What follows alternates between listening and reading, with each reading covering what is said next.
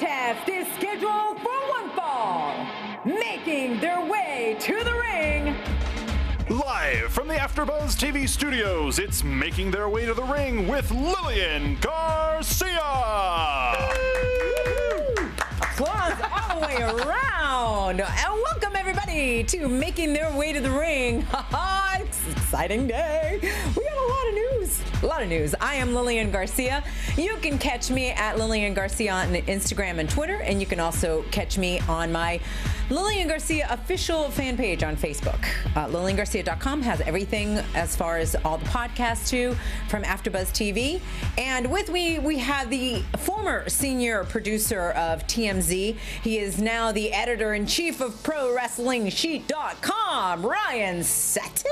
Thank you. And you guys can follow me at Ryan Satin on Twitter, Instagram, Facebook, and you can follow my website at Wrestling Sheet on all of those as well. And like you said, it's been a busy week. Busy. Like I've had so much stuff going on. You've had so much stuff going on. So many cool interviews that you've done. We got AJ Styles on the show today. How cool is that? Phenomenal. AJ Styles. Oh my gosh. I mean, WWE's been so awesome allowing me to interview the current roster. You know, we do it all here, but they've been really cool. And then getting to, you know, I saw AJ backstage. We were trying to get him backstage and at Staples Center. And crazy day though. I mean, it's just short day. Yes. You know, short days in the West Coast because the show goes on so early for the West Coast. I didn't even think about that. When you guys are on the West Coast, it's much more difficult and much more, less time. I never thought about that. It starts at 4. But then, you know, Raw starts at 5. And so there's so much, and they're, you know, getting to the ring, I mean, getting to the arena around 12 or so. So the day is like 4 hours versus getting there at 12 and then it doesn't go until 8, right? So there's so much going on. And AJ, a little busy these days. Wait, I never thought about that. So when you guys are on the West Coast, they don't have to get there earlier? They still get there They still just 2 hours early, but and then 2 o'clock on East Coast. Okay. But you think about it, it's still a longer, I don't know, there's still... No, it makes sense what you're saying. I'm just trying to think if they have to, like, they're not getting there at 9 a.m., they're getting there at 12. That makes sense. Yeah, 12 o'clock, which, you know, by the time you eat and all of that, you're really not getting anything going to around 2, and then, oh my gosh, in 2 hours starts the show. And then fitting in an hour interview makes it a little more difficult. Right, well, and he's got a lot going on because he's got the match that he's, you know, dealing with. He's got media that he's dealing with backstage. He's got promos that he's trying to learn, and at the same time, you know, go over everything. So what we decided to do, he was so awesome, though, because he came up to me and he goes, oh my God, I'm so sorry I didn't get to your interview. He goes, but I want to do it. So set me up, you know, well, let's do it via Skype. And I'm like, perfect. Yeah. So that's what we did. Great. Oh, yes. Man. I can't wait to see that. So it was phenomenal. I'm not just going to throw that out there. It was phenomenal. He shared so much about his life, things that I did not know about him. He's got 4 kids that he's raising at the same time as being here. He talked a lot about the abuse that he went through with his dad. Oh, interesting. Which was really tough. My gosh, I mean, really, if you think of some of the times, you know, when you grow up this way, but like he said, hey, who hasn't had stuff and whatever, like, but his faith is huge, and we spoke about that, about, you know, being in the wrestling world, and faith is not really talked about in the wrestling world, right? But like he mentioned, he says it's kind of one of those things that you don't really talk about it a lot anywhere anymore. So he spoke about that. His little girl came into the interview. Aww. She was adorable. Oh, that's so cute. Yeah, so it was really great, and we are definitely going to bring that up to you guys in a few minutes, but we've got just a couple things to go through. First of all, WrestleMania. Oh my God, coming up in just a few weeks. It's crazy. Fastlane's over. We're almost there. Yeah, so at WrestleMania, I'm going to be busy, which I'm really excited about because that's the way I like to do it. I don't have my exact schedule yet. I'm being invited by WWE to go there. And I do know that I am going to do Access for WrestleMania, so that's cool. I am going to be at the Hall of Fame. I'm going to obviously be at Mania and then be at the Raw afterwards. And I'm also going to do WrestleCon on Saturday. That one I do know that is Saturday during the day. Really excited about that. I'm sure I'm going to see so many people that I used to work with. Have you ever done a WrestleCon before? No. This is your first time doing one? Honestly, WrestleCon is one of my favorite things of WrestleMania weekend. I didn't get to go last year, but I went the year before. Yeah. And like you said, because you worked with so many of those people that are going to be there, it's like this fun reunion that I prefer it over Access just because it's like these little. Don't say that too loud. No, I love Access. No, don't get me wrong. Access is super cool. It has all those signings with actual superstars and all the cool things that you can do there. I don't dislike Access, but it's cool for WrestleCon because they're all so close. You know, it's like these little tables where everyone's in a row. So you'll see like in a row, it'll be like Scott Steiner, The Godfather, you know, Mick Foley, and they're all like in a row of people. And it's I love it personally. They're bringing a lot of people there for the first time. There's a lot of first timers. Oh, awesome! Yeah, and WWE's been very supportive of them, which is really great too. That's really cool. And I hear that the venue is going to be it's really close to where we're at. Oh, is and it? stuff. Yeah. Good. So I hear it's going to be great. Because that's definitely key when you have to do both of how close it is. I'm excited just to get back and meeting with the fans. You're gonna love that. There's literally gonna be a huge line of fans that are waiting to see you. I mean, I know I have a friend that one year that I went to WrestleCon where he spent like $1,500 in photos and stuff because he just wanted to see all his favorite wrestlers. So you're gonna have a believe people coming to say, hey. Well, I haven't done a signing since I left. Oh, so you're gonna love this. This is my first one. You know, like I said, so Access I think will be first. I believe I'm doing Access on Thursday. I'll find out more, but and then this one on Saturday. But it'll be really nice. That's awesome. You know, to get together with everybody. And it'll be cool to hear feedback on the show from fans and stuff too. I'm sure you get to hear face to face since you put so much work into this. It'll be cool for you to hear how what they think about it. Yeah, I mean the response has been outrageous already, so it's very exciting. Yeah. And then we have so this Sunday I'm actually leaving and I'm going to Spain. I'm jealous. I'm so Have you been there excited. Before? I grew up there. Oh yeah, I forgot. Yeah. Oh, that's so cool. So my dad worked for the American Embassy for 8 years, which is why I grew up there. And I didn't come to the States until I was 8 years old. Yeah. I came to South Carolina, so I kind of have two home bases, you know? But, I mean, definitely Spain feels like home. Obviously, it's my first, place. I learned Spanish before I learned English. I learned English when I was 5, which is why I also don't have an accent, because when you learn at such a young age. Went to American school, the military there in Spain. And then I'll never forget when I was coming here to the States, I was so excited. Oh my God, I was so excited. Now, I don't know why, but they had brochures of the Statue of Liberty, and she was white. Yes. Oh, interesting. Interesting. That is interesting. So I get to New York City, my first stop from coming from Spain, and the Statue of Liberty is green. And I was like, what is going on? Mommy, why is she so dirty? Literally, I couldn't understand why is the Statue of Liberty green and in the brochure she's white. I still don't understand why they had a Statue of Liberty white. But anyway, so that was my first impression of America. It was that there was a dirty Statue of Liberty. Oh, it was crazy. When's the last time you've been back, though? So I've been back since then with WWE several times. I took my husband, my parents and we went. But we've been through a heck of a year. So we've decided, my sister, my cousin, and I have decided to take my mom. She really wanted to go, and we're going to take some of Dad's ashes, actually, and awesome. we're going to spread them there, which is going to be very special. That's great. Because working for the American Embassy there was very, very dear to him, and so we thought that would be very fitting. That's interesting. That's awesome. That's really cool. When I went to Spain, I went to Spain a few years ago, and I was all excited about it. It was part of a cruise where we were going to different places, and Spain was one of the stops. And I remember when I got there, I called my grandpa, and I was like, "Oh, it's really cool." And he was like, "Yeah." He's like, "You're Spanish, right?" And I was like, "No." You've never mentioned this my entire life. I was like, "You're Puerto Rican," I thought. And he was like, "Well, yeah, but my dad grew up in Spain. My mom is Puerto Rican. You have Spanish blood." I was like, "What? You've never told me that in my life." I didn't know that I was going there when I got here. So I love Spain. When I was there, I had the best time. I love it. Yeah, that's everybody was really much in Spain and then went to Puerto Rico. Yeah. So my grandmother, same thing, grew up in Madrid. So so it's going to be exciting. But what I wanted to do is I didn't want to leave you guys without a show. So it was crazy. I took advantage of WWE inviting me, and I got, here we go, boom, boom, boom, the next 2 weeks.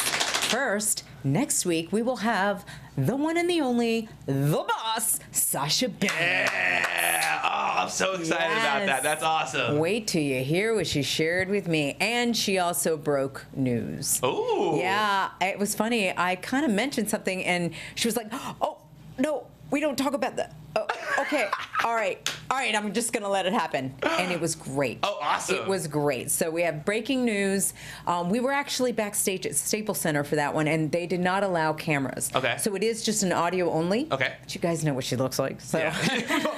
We've all seen what she looks like. And if you're listening to us on iTunes, it doesn't even matter anymore, whatever. But anyway, so that will be next on Monday. And then the Monday after that, I'm ready. The last kicker, Becky Lynch. That's so cool. I know, right? Oh, man. So you got Bailey, Sasha, and Becky on the show now? Oh, that's so now cool. I just got to get Charlotte on there. But very, very exciting. I mean, and then I know that the day that I come back on the 26th and the 27th, we're going to go ahead and do like our pre-show. Yep. Yeah, with Christy and yourself and the three of us. We're going to do a pre-show. Let's see if we can get maybe somebody else to come in for that. And we'll work on it. Yeah, and have a little powwow. Pull out my Rolodex, see what I can help out with. Let's see what we can do and have a pre-show for Mania. Yeah, so we got a lot of exciting things, like I said. So let's go ahead, because we have so much news. There's a lot going on. There's a lot going on. All right, so let's go ahead. Right after this, we're going to be bringing Christy Olsen in with all the wrestling news. What's up, party people? Roxy Stryer here from The Tomorrow Show with Kevin Undergaro. We're your twice-weekly broadcast of one man's midlife crisis and the mad millennials in Star Trek uniforms that follow him. And I'm one of those millennials, Lauren LaGrasso here. We've had some amazing guests like Russell Simmons, Ileana Douglas, and Craig Gass. Coolio, right? Christian Blatt in the house to tell you to go to thetomorrowshow.com to check us out. We're live every Monday and Thursday from 10 to midnight Eastern. That's thetomorrowshow.com. Be there or be square, whatever that means. Welcome back. It's now time for your Making Their Way to the Ring news. We've been reporting on all this year's WWE Hall of Fame inductees, and we finally know who our female Hall of Famer is going to be. Yay! The Glamazon Beth Phoenix will be inducted in Orlando on March 31st. She says she wasn't expecting to get this opportunity so early, as she just retired in 2012, but she's known about this since January when Mark Carrano gave her a call. That's right. And she says the first thing she did was walk to the next room and tell her husband Edge, who himself was inducted in 2012, this will make them the only two spouses ever to be WWE Hall of Famers. So congratulations to Beth. Yes, that and is so breaking cool. just in the last about 12 minutes. Dun, dun, dun. Right. Rick Rude is also going to be inducted this year. The co-founder of D-Generation X will be inducted by Ricky Steamboat. Wow. Very appropriate. So congratulations to him and to Beth Phoenix. Congratulations. And we also kind of know already who's going to induct Beth Phoenix as well. It hasn't been fully announced. Let me think. Not confirmed. Well, can you guess, Lilian? You want to guess? No. Well, it was actually Maria Menounos who broke the story on this one. Kelly was on Maria's show, I think 2 weeks ago, I want to say. Okay. And without saying who it was, because they didn't want to spoil who was going into the Hall of Fame, Maria said that she had been working with Beth for the past few months to figure out what her style was going to be for the event. She just said with the female who's going in this year. And so she said she worked with her to get her style down. And Kelly said that that's why she's going to be at the Hall of Fame, is to they didn't say Beth Phoenix by name at the time because it hadn't been announced, but they said that she's going to be there to induct the person that's going in. Close to being confirmed as possible, but not confirmed. Correct. Wait, okay, I'm so confused. Kelly. So Kelly, it looks like she's going to induct Beth Phoenix. Yes. But we don't know that for sure. Well, it's only because when this interview took place, it was before they announced Beth Phoenix. Yeah. And so she was like, are you going to be at the Hall of Fame? And she was like, yeah, I'm going to be there to induct someone. And she was like, I can't really say who it is yet. And Maria was like, well, I already know because I'm doing her style. And like they all got all giddy about it. Yeah. Got it. Yeah. All right. Maria's got the scoop. I love it. So congratulations, both of them. I love Beth. I mean, I had so much fun working with her. And the thing about Beth is that she cared so much about every single match and working with her opponent. That was the thing with her, is that she really would talk to them and really strategize how to put the best match together. And when she got hurt, I remember she got hurt not long after debuting. Am I right? I think I'm right. It sounds I'm almost right. I know. I'm trying to remember. I trust you more than me on this one. She really got hurt one time, and she was so upset because she well, she loves this business and wanted to be in it so much, and then all of a sudden she's sidelined. But when she came back, and I always say that so many times when somebody gets hurt, they have an opportunity to come back even bigger and better. And most of the time, that's what happens. So, anyway, are you surprised though? You worked with her. Yeah. Are you surprised that she went in so soon after retiring? I mean, she's gone in for a lot of women that were there. Yeah. In, the 80s, 90s. Every year, people can give their opinions and speculate as to who they thought it should be or who it's going to be. And there's always going to be that. Well, I didn't say speculate. So I'm more just wondering if you were surprised that she went in so quick. No, you know what? When I saw the whole package of her, when they revealed all that, I was like, man, she really did do a lot. And she's like the superstars now, like the Charlotte and all of that. Like, she was just tough. And I don't think it's surprising at all for me. No, I was just wondering. Yeah, no, well, it's fine. Lilian, yes, I do have a surprise for you. Oh boy, dun dun dun. Your friend Lita returned to in-ring action this weekend. Yes, at an independent show in Joppa, Maryland. Wow. She was only advertised to do an autograph signing, and then it was announced that she would be competing in an 8-person tag team match, which led fans to wonder, would she really be getting in on the action? She did. She wrestled and took some bumps and performed her signature snap DDT and a twist of fate. Wow. Yes, fans watched Lita perform a twist of fate just this weekend, 2017, after she retired at Survivor Series in 06. So this is big news. Big freaking news. And I'm so excited. We've actually been back and forth. She wants to do the show. So excited that she's going to do the show. We've been trying to figure out exactly like time-wise, and because I'm going to Spain and I had Sasha and Becky and all of them that are coming up and AJ, we've decided that Lita is going to be on the show in April. So we will let you know exactly when, but I can't wait to speak to her further about this, and I think it's awesome. She still has it. She still got it. And you'll be able to find out if she's going to continue maybe wrestling again. I mean, who knows what she does from here to Mania? Because you if you had done it before, you might not have been able to ask that kind of question. I know. It's crazy how timing is. So, and actually, I was going to tape the interview like a few weeks ago and then air it, later, and then I got bronchitis. So I'm on the good thing you did. So anyways, but I'm glad it all worked out because now, I can do it in April. It'll be nice and fresh, and we'll get the scoop. And you're feeling better, which we're all glad to hear. Yeah. Still lingering a little, but get out of me. All right. Lita's not the only one, you guys, who had a busy weekend. Miss Dana Brooke competed in the Arnold Classic on Friday in Columbus, Ohio. She's from Ohio. And this is not her first time competing, but this does make her the first WWE superstar ever to compete in the Arnold Classic. She was in the fitness category and did this great routine, kind of a dance pose is what my amateur eye would call all of this. A lot of fun. She performed with one of those stuffed stiletto heels, which she used to flip around and on top of, kind of an old school thing that she did. It was awesome. She placed 14th in the fitness category, and I'm sure is very, very, very proud of herself because, listen, she's not got the time like the rest of these ladies to devote to this. She's a WWE superstar and a competitor. So congratulations to Dana Brooke, and you can take a look here at her routine. I love that she did this. I really do. I think that you guys, Mark, I just want to make sure you did roll the tape already, right? We did get to see Dana? Yeah. Yeah, everybody got a chance to see it. Awesome. Well, he's in the booth, by the way. He's our little voice from above that comes. But yeah, I love that she did this because it obviously is something that she's still passionate about, and I love that WWE allowed her to do this. I think it's great when you get to expand and do some other things outside of wrestling. And I thought, come on, I know she placed 14th, but it doesn't matter. She still went out there. She still did it, and that's the most important thing. Yeah, I never could have done any of those things.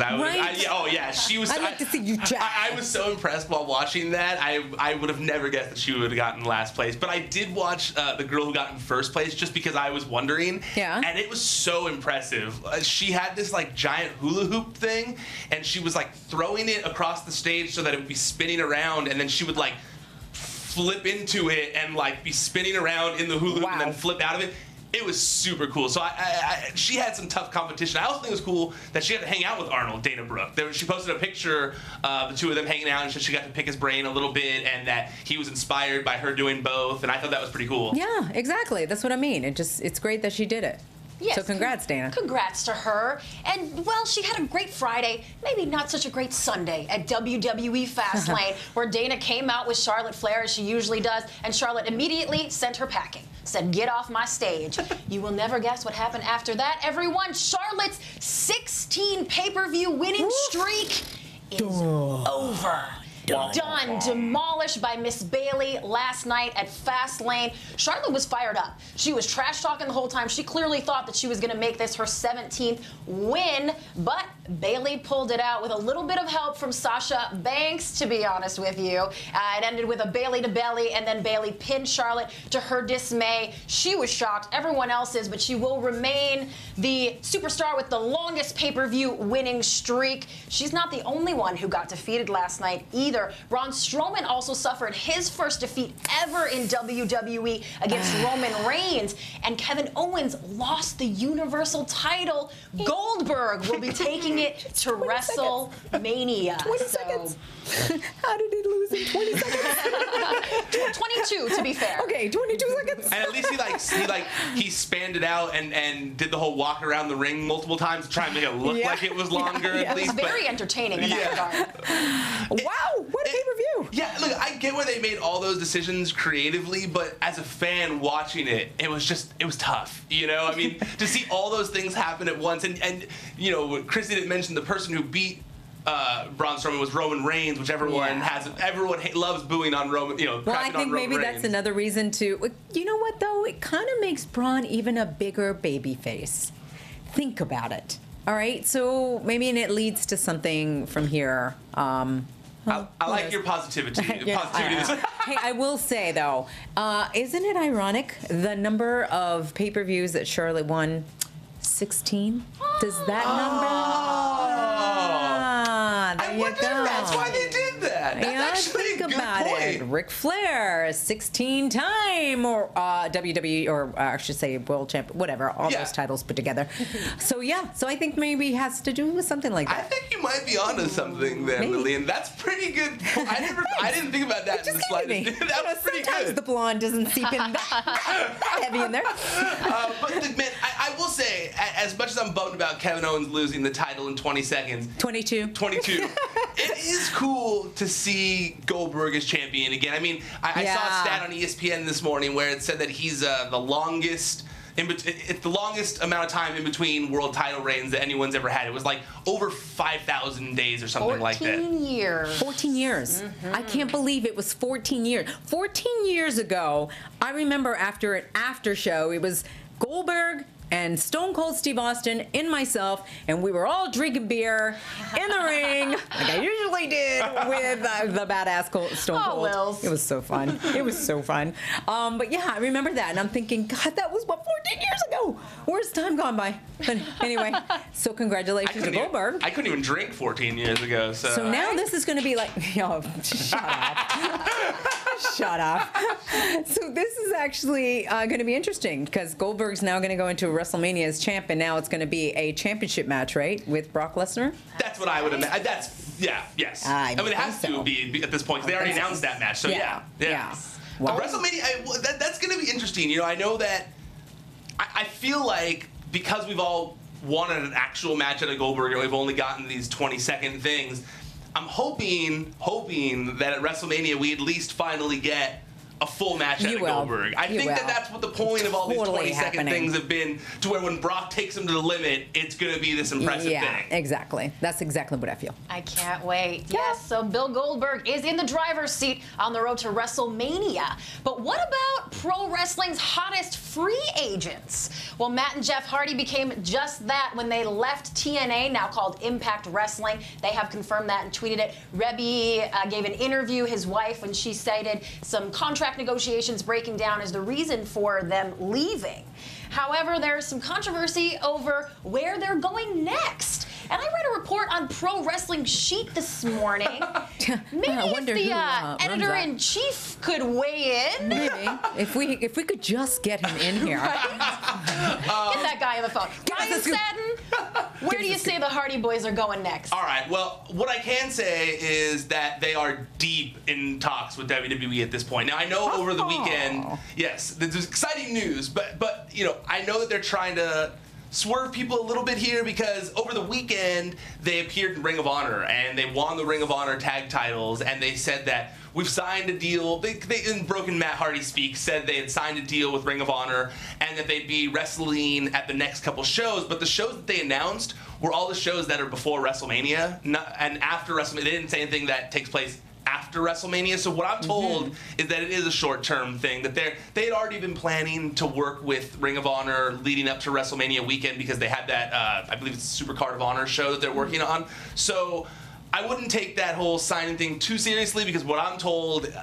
the talks with WWE are deep. They're very much in deep talks. I'm sitting here praying because that would be amazing. I do wonder though. So great. You know, we were talking before, Lilian, and last week on my site, I mean, we broke a ton of stories on things going on with Impact Wrestling because there's all these changes going on. Yeah, like they got, you know, Drew Galloway and the Hardy Boys gone, Maria and Mike Bennett gone, Jade's gone, and they brought in. Did they say why?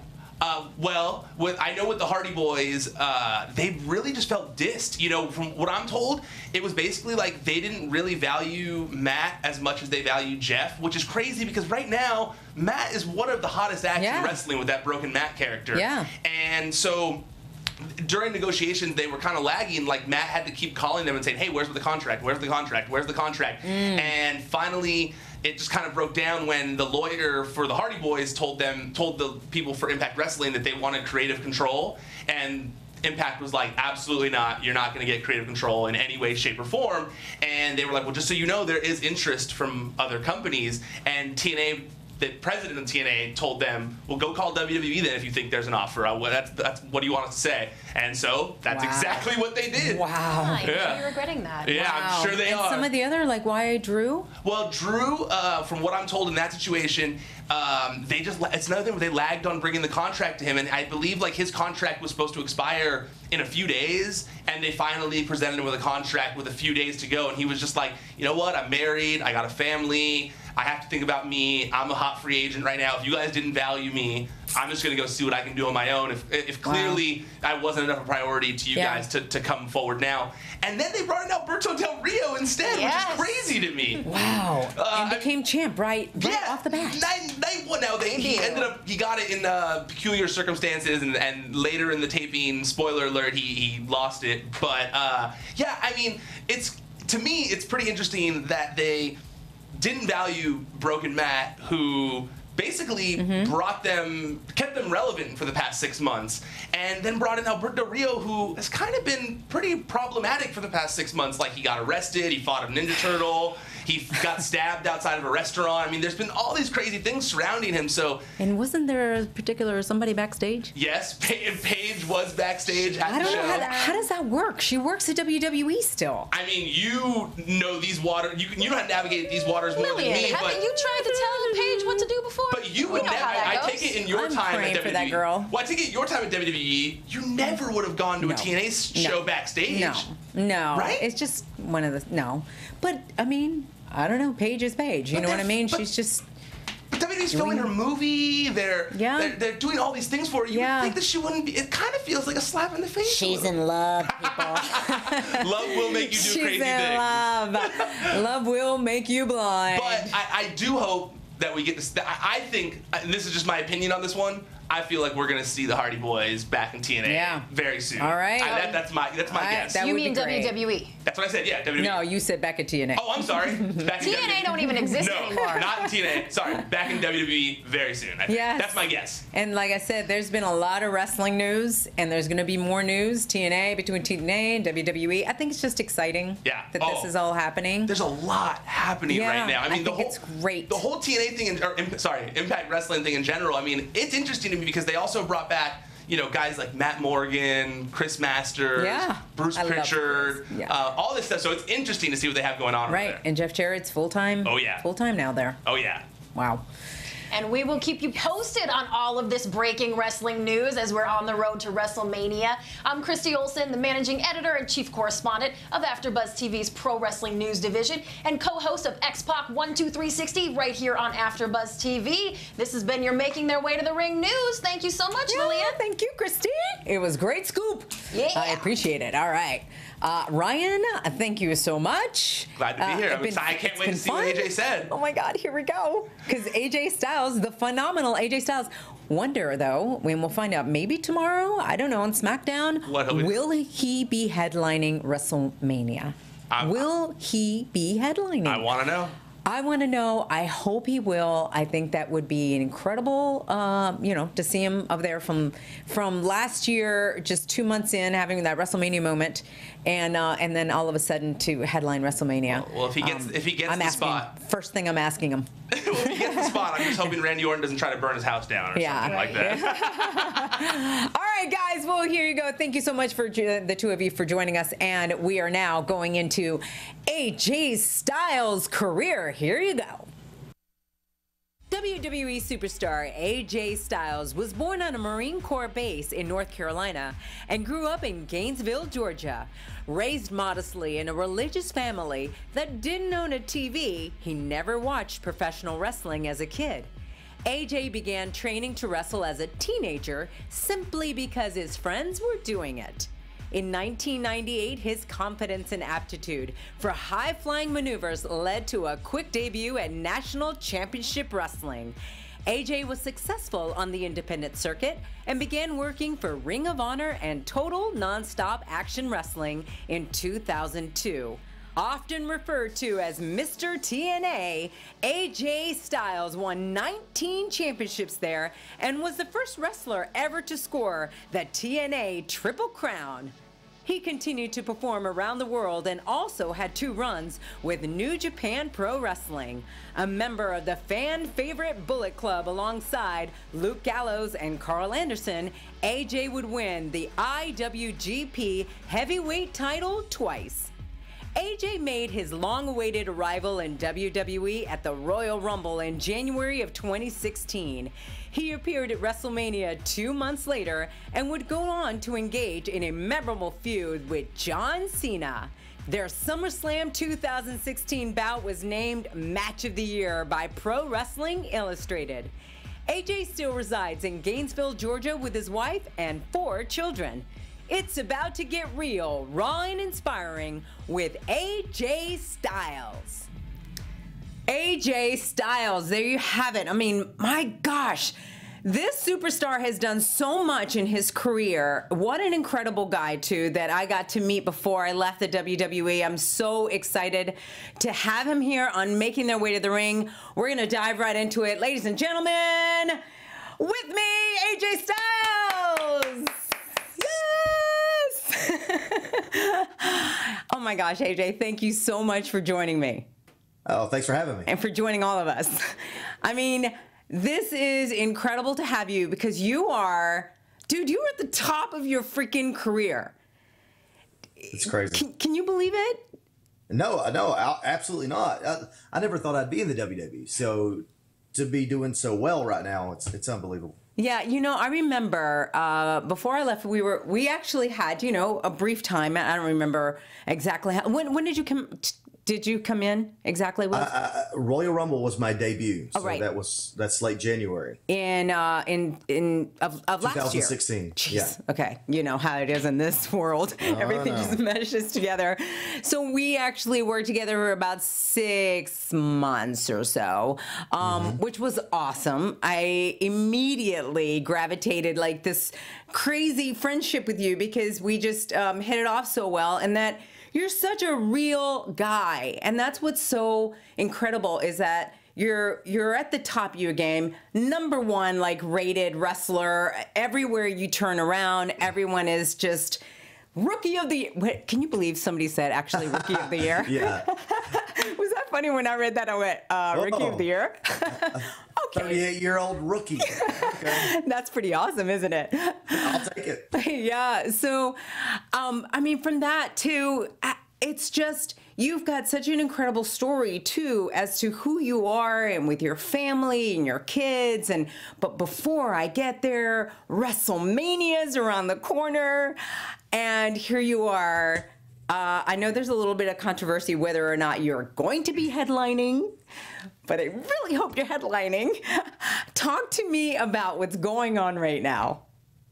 It's a crazy story right now. It just seems like that I'm jumping all kinds of through all these loops and everything else just to find my way into the main event of WrestleMania. But now we're hearing that Randy Orton wants his shot, which I thought that he gave up, at WrestleMania. So now that I beat Luke Harper, it's I have my shot. This is my chance at WrestleMania, the main event.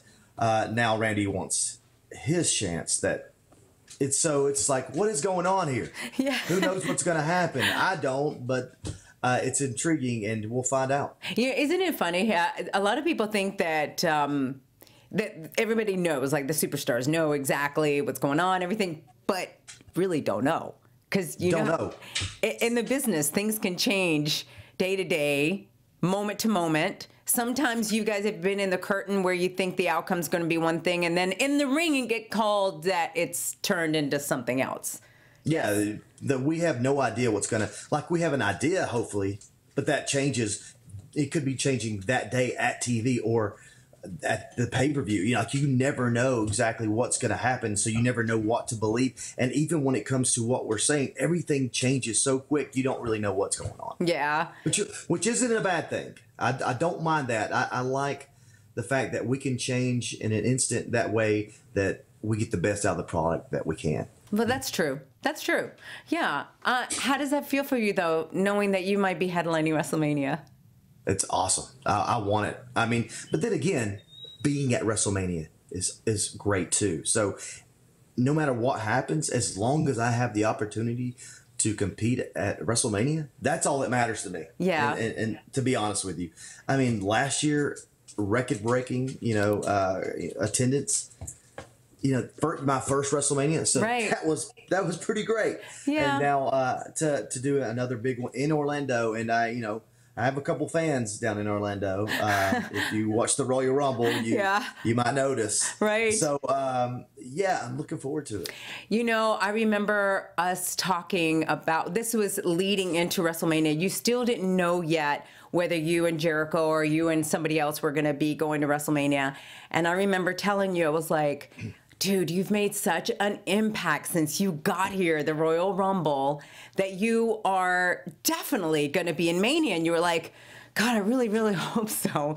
And I'm thinking to myself, you have no idea, like, how good you are and how much of an impact you make. Well, I try to stay humble and never assume anything, because we know when you break down the word assume what that means. And so yeah, like I said, I never assume. And in this business, you can't. It's true. Like, things change so fast, and you never know what's going to happen. So I just don't assume that, oh, I'm that good, or, oh, I'm that, first of all, I don't believe that I'm good or that I'm that great. I want to be one day, but still right now you say that? I mean, right now you still say, I want to be? I watch matches.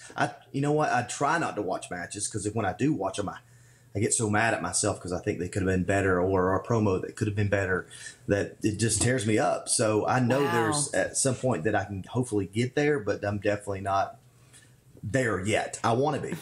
It's funny because my first instinct is to go, are you kidding me?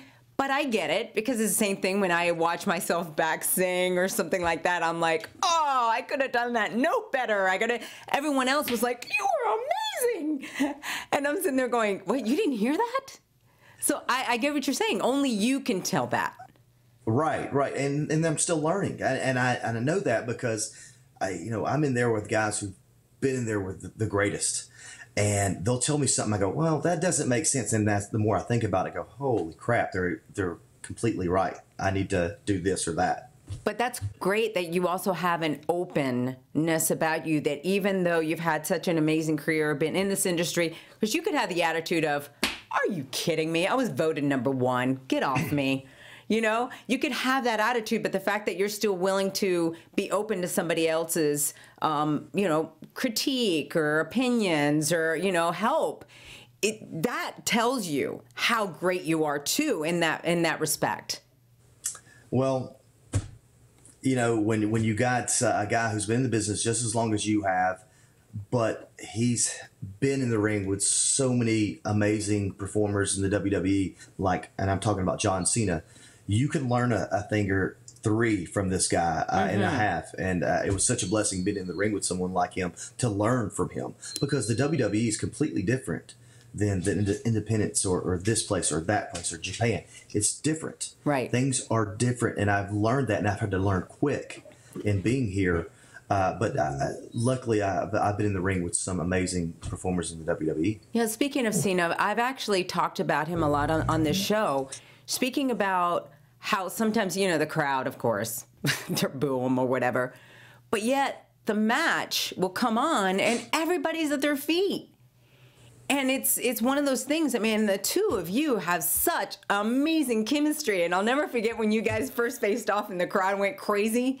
And we talked about it, and you were like, I had no idea that they were going to have that, that response from us. Yeah, it's unbelievable, the back and forth. And I've said this many times, like, we are two completely, 100%, completely different performers when we get in the ring. But there's something about, if opposites attract, if that's really is a true statement, then it certainly is true when it comes to John Cena and AJ Styles. We have unbelievable matches and just have the same mindset going into it. So I think that's the recipe. That's why it's so much fun for us.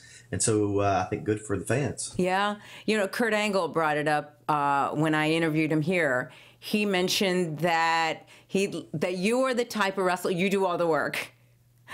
Well, I don't know that I do all the work, but I do enjoy making the guy that I'm in the ring with it like a destroyer. I think that I get most satisfaction out of making someone else look good than making my own, you know, self look good. You know, I enjoy making someone else look so much better than, you know, not than they are, but just how much more what can I do for them, you know, to bring it up another level?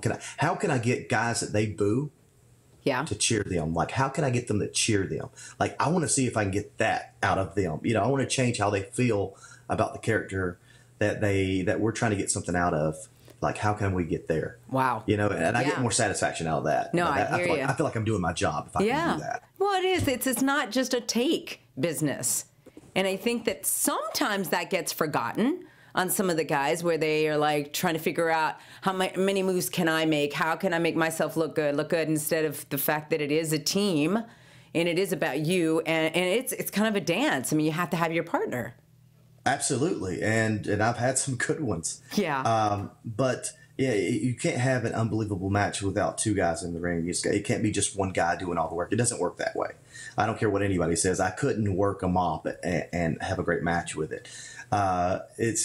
It takes two, and you got to find out exactly, you know, what it is that's going to make this match good. And a lot of it, you know, comes from the story that you're telling. So when we step into the ring, we just have to, you know, do what we do best.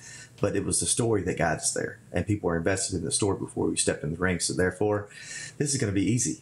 Yeah. Yeah.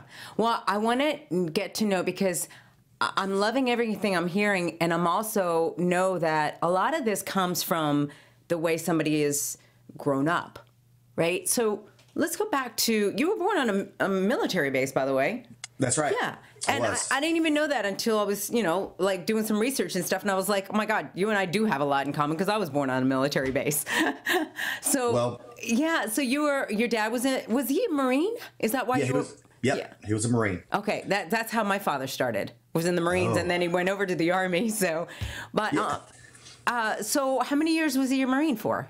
Well, he was there before I was born, because my older brother, who was he's 4 years older than me, and he was born in Camp Lejeune, and then I was. So he had to be in there for 4 or 5 years before he got out. And when he did get out, we moved back to Georgia, in which you know, Gainesville area, Hall County, where I've been all my life. So that's, you know, despite the fact that I was born in North Carolina, I'm a Georgia boy. That's just Right. it. But you talk about your dad in the Marines, and man, I know exactly what that's like. Sometimes it's not fun having a dad as a Marine, and they'll tell you, once a Marine, always a Marine. Right, It doesn't yes. matter if he went to the Army, because my brother also was a Marine and went to the Army, but he's for sure always a Marine. Yeah. It's just, you can't take that away. I think that it kind of helped that Dad had 2 girls. I think it's probably different with the guys. Oh, I bet you it is. And I'll we tell you won them why I know over. this. Well, because of your little girl. Exactly, Right? because I am totally different with her than I am with my 3 boys. Like those boys, I'll get on them. Now, Yeah. It's I'm like this happened this morning actually. She was acting up. My daughter was, and I said, well, "Your mom's going to spank you." Her mom, not Yeah, me. yeah. You can't do it. I know that's can't. that's what it is. My mom was always the one that was the disciplinary. I was like, wait a minute, who went to the Army? Who went to the Marines? Who went what? Yeah, but so all right. So how was that for you growing up with a father like that? Because I know that it's also been reported that he was an alcoholic, abusive. So can you tell us a little bit about how that was for you? And there were some things when, he was growing up. He didn't have the best life either, that his dad was a little abusive, or maybe didn't show him enough attention, and why his mom was the sweetest mom trying to protect him and stuff like my grandfather didn't really turn his life around until he was in his late 40s and 50s. Mm-hmm. So my dad had a rough life, and therefore when he went to the Marines, he was very rebellious. Yeah. And got in a lot of trouble. He would rank up, and then they demote him because he would do something stupid. Like that seemed like his MO. That's what he'd done. It's telling me stories how he would get in fight with MPs and whatnot. So he had a hard life, and I believe that there was no one really to show him how to be a man. Right. And therefore, he didn't act like a man half the time. I thought that there was a lot of times where he was very selfish, and I don't think he took care of his wife or his family the way he should have. Just little things like that. And when you, it's not like you hate the world. You hate yourself. And when you hate yourself, you'll find ways to forget about it. So you go and you drink alcohol, which my father was an alcoholic. He had demons just like everybody else does. He just didn't know how to deal with them. And so he turned to alcohol, and, it was what it was. When my dad wasn't drinking, I loved being around him. He never missed a game of mine, which was very important to me. Mm-hmm. Very proud of me. And I know he loved me, but alcohol took its toll. I mean, it did some bad things to our family. And it's sad, but, there were some times where we took some beatings. Yeah. I mean, that's the way it was in our house. And 3 boys who acted up, and I know how it is. Sometimes when anger and alcohol get together, it's not a good mix when it comes to disciplining your children. Right. So I understand that now as an adult, and I don't love my dad any less because he had an issue. I love my dad. He's gone now, but I love my dad. Despite what everybody thinks about an alcoholic father, Yeah. I put that aside and see the good in my dad too, because I learned from my parents' mistakes, and that was one of them. Well, how were you able to, first of all, how did that affect you as a kid, though? Because I had Brian Kendrick on the show, and he was talking about how he had an abusive father, and it led him to have so much anger inside. And it wasn't, he said, until just recently he mentioned that he finally was able to handle that. He went through anger management and all. How were you able to handle it? Well, I mean, I loved my brothers. I looked up to my oldest brother a lot, and I just found myself, all I did was play sports growing up. That's all I did. So I had things like that going on, and my dad showed me love because he was always there. He never missed a game. He was always there, and that was very important to me. Yeah. So, it's not like there was never a moment where I hated my dad. Now, there were some things that happened where this all ended, like when my dad would, come home, looking for a fight. One night, I was probably about 12, maybe 13. He came home looking for a fight, and me and my brothers were like, "Oh crap!" And so we were just sit down and be quiet and do whatever he asks you. And my brother was 17 at the time, I do believe. And my mom said, I'm not taking this. I'm going to go stay with a friend. And so, because he was really rough on mom. Mom usually took up for, if dad started getting on one of us, she would take up. And, of course, she would take the beating, too. Mm-hmm. So, but she's like, I'm not taking this. And she left. And then she's like, came back. I said, here's your lunch money for tomorrow. My mom literally did everything. And she was going to leave. And my dad went out and threw her against the trailer, knocked her out. My brother, little did my dad know, my brother got in fights all the time. And he was kind of a bad dude. Okay. So he's 17-year-old in high school. Yeah. And peeks out the door to see what's going on because he heard the bang against the trailer. And my dad, I think he picked up something. I don't know what it was. But my brother, my oldest brother, just reacted. Pop, pop. And knocks my dad out. We're like, oh my God. Oh, wow. The scariest man alive just got knocked out by my brother. Oh no. We're like, dude, get out of here. Get out of here. And he's like, nope. Ended up, finally knocking my dad out a couple more times. And there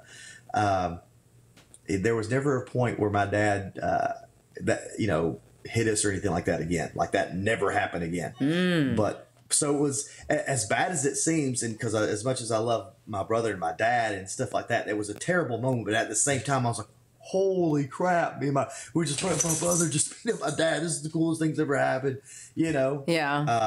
I know that sounds terrible, but it was just like a crazy moment. But things work themselves out in a different way.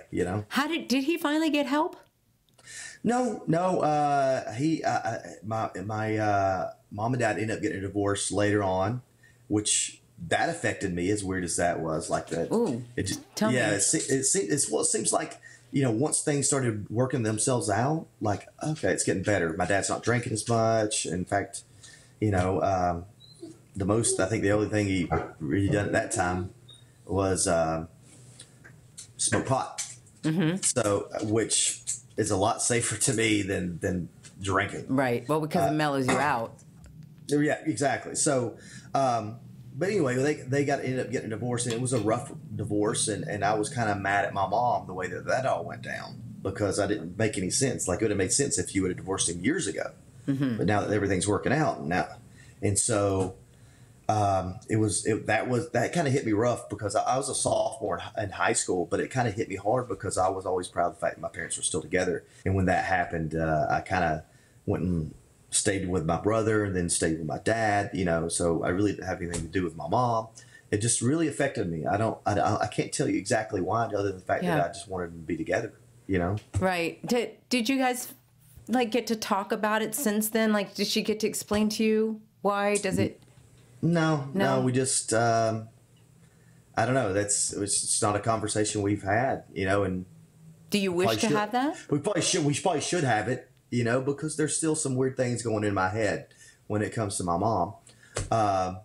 But hopefully one day we'll cross that bridge and we'll get it taken care of. I don't hate my mom. I love my mom. Yeah. It's just, there's some issues with that I think any high schooler who at least loved both their parents would go through. Right. Do you think you're prepared to actually hear her side, though, and really understand her side? Yeah, I think so. And I do understand that my dad probably wasn't the easiest man to live with.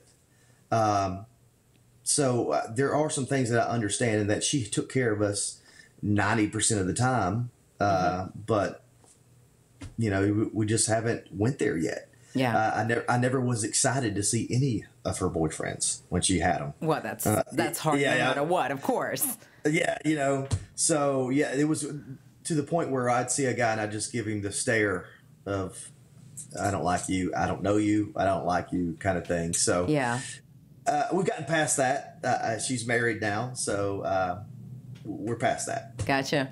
Well, I'm going to encourage you sometime to definitely have that conversation because I think you might, this has happened. You make it bigger than it is.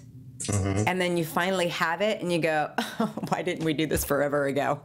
Right? And just get it out and just over with. and Right. have that understanding. And probably it's when you do that that all of a sudden your relationship will get even closer. Sure. So I'll hope for that, for sure. But so all right, so now you're growing up in the trailer world too. Like you lived in a trailer. Tell me about how that was for you. And for you, I'm sure at that time it was normal. Well, I didn't know any different. Yeah. So for me, it wasn't as horrible as I guess what other people saw it as. And it's kind of like, if somebody says, well, I grew up in the ghetto. Well, the trailer park's basically the ghetto. It really is. It's just trailers. That's the difference. And so, like, I got in fights all the time. I didn't have nice clothes. I didn't have nice stuff.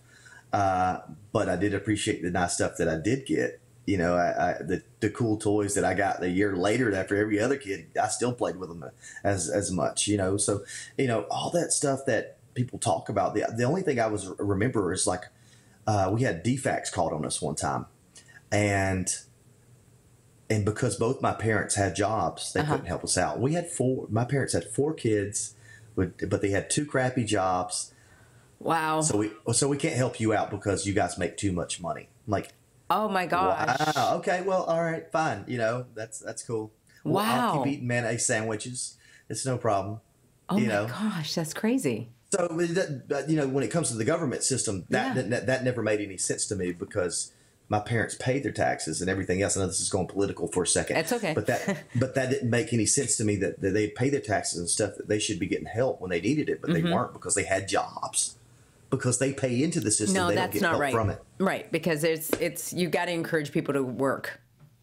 You have to. But I would think that if you do work, well, let's help them out a little bit. Let's find a way to give them our government cheese so they can have cheese sandwiches or something. Yeah. Right. So, okay. And for you, school then, were you academically into it? I wasn't very interested, and I can tell it in my kids that they're not very interested in school. Which when they say school sucks, I'm like, yeah, I remember that. But I was only interested in sports, and there were a couple times where I had some amazing teachers that loved me, and I really believe if you love a student, they will find ways to make you proud of them, and which I did. And I'll never forget her name. I hope she watches this one day. Her name was Miss Holmes, and she loved me, and I knew it, and I wanted to do well for her, so I tried my best. And not with sometimes I really made her mad. Yep. But I loved her and she loved me, and so I did. In the 4th grade, I did really well. And then in the 8th grade, the same kind of thing happened where the teacher made me believe in myself. So, so I did pretty good in her class. But if you don't have that teacher, if you don't have the right teachers, then I've always said how important teachers are. They really, that's the other thing I can't believe is the pay for teachers. Compared to everything else, I will never understand it because they really do affect the lives of the children that are going to school. I'll be 40 this year, and I still remember the name of my 4th grade teacher. Yeah, there you go. That says something. And my wife was a teacher, and I know how hard it is. But I also knew how much she loved her kids. Right. And it made a difference. And so anytime she sees a kid that she may not remember them because they're much older now, but they remember her because she loved them. Yeah. And that's to be a good teacher, you got to love, kids. You got to. It doesn't matter what kind of degree or, whatever you have. Right. If you don't love kids, then they're not going to do well for you. Just bottom line. And I've seen it too, where there are some teachers that absolutely cannot stand children and kids, and they have no patience. And I go, pick a different profession, please. Right? Yeah, and they should. Because it does affect. It really does affect. I mean, I had great teachers, and then 3rd grade, I had a really horrible teacher, and it affected me in a bad way as well. Yeah. So it's very important. So, and I know you went to, you started going to Anderson, South Carolina. Did you even know you were my neighbor? Like, I moved from Spain. I moved to South Carolina. I'm a Gamecock. So, oh boy. I know we played your Bulldogs. Yeah, we were, when I went to Anderson, South Carolina, we were actually about a mile from Clemson. I don't know if a lot of people know that. That's our enemy. Yeah. Where Anderson's like a lot of old people. Honestly, they're older. Yes. So it's really laid back. Nothing to do. Very laid back. Boring. then literally a couple miles down the road, you have Clemson where everything's going on. Right. So, and a lot of orange. yeah. I'm not I used to not be a big fan of the orange, but Deshaun Watson, who is from Gainesville, Georgia, did really well there. So there was a couple times this year where you had orange in the house. Oh boy. Yeah. So what you were saying? So you decided though that Anderson. It was a good experience for me. Yeah. I wasted a lot of money going to because I had a half scholarship for wrestling, so it's a private school. Mm-hmm. So I ended up wasting a lot of money and didn't get a degree or anything, a bachelor's, nothing. So I was like, why did I come here? I didn't enjoy school when I was in high school. Why would I come to college? I'm just wasting money. And I wrestled 1 year when I was there, and after that I was like, I'm done. There's no reason for me to be here. So how long were you there before you left? About, I think 1.5 years. 1.5 years? Almost 2 years, yeah. So you went for wrestling, but then you get out and your friends are wrestling and you say, oh, I'm going to try this? So you go to a wrestling school?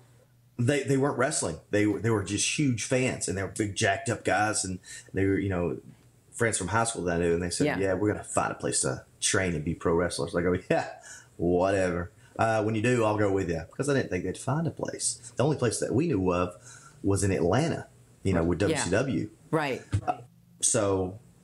But they found a place about 20-25 minutes from the house. I was like, oh, okay, I'll go with you, I guess. And you never watched, at this point, you hadn't watched wrestling on TV? Oh, yeah. You guys watched it. It was so hot back then. Yeah. Everybody was watching it.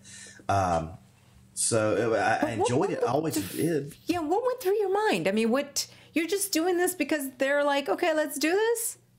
Well, I mean, I thought it could be something I could do. I never, I didn't watch wrestling as much when I was growing up because we didn't have the opportunity.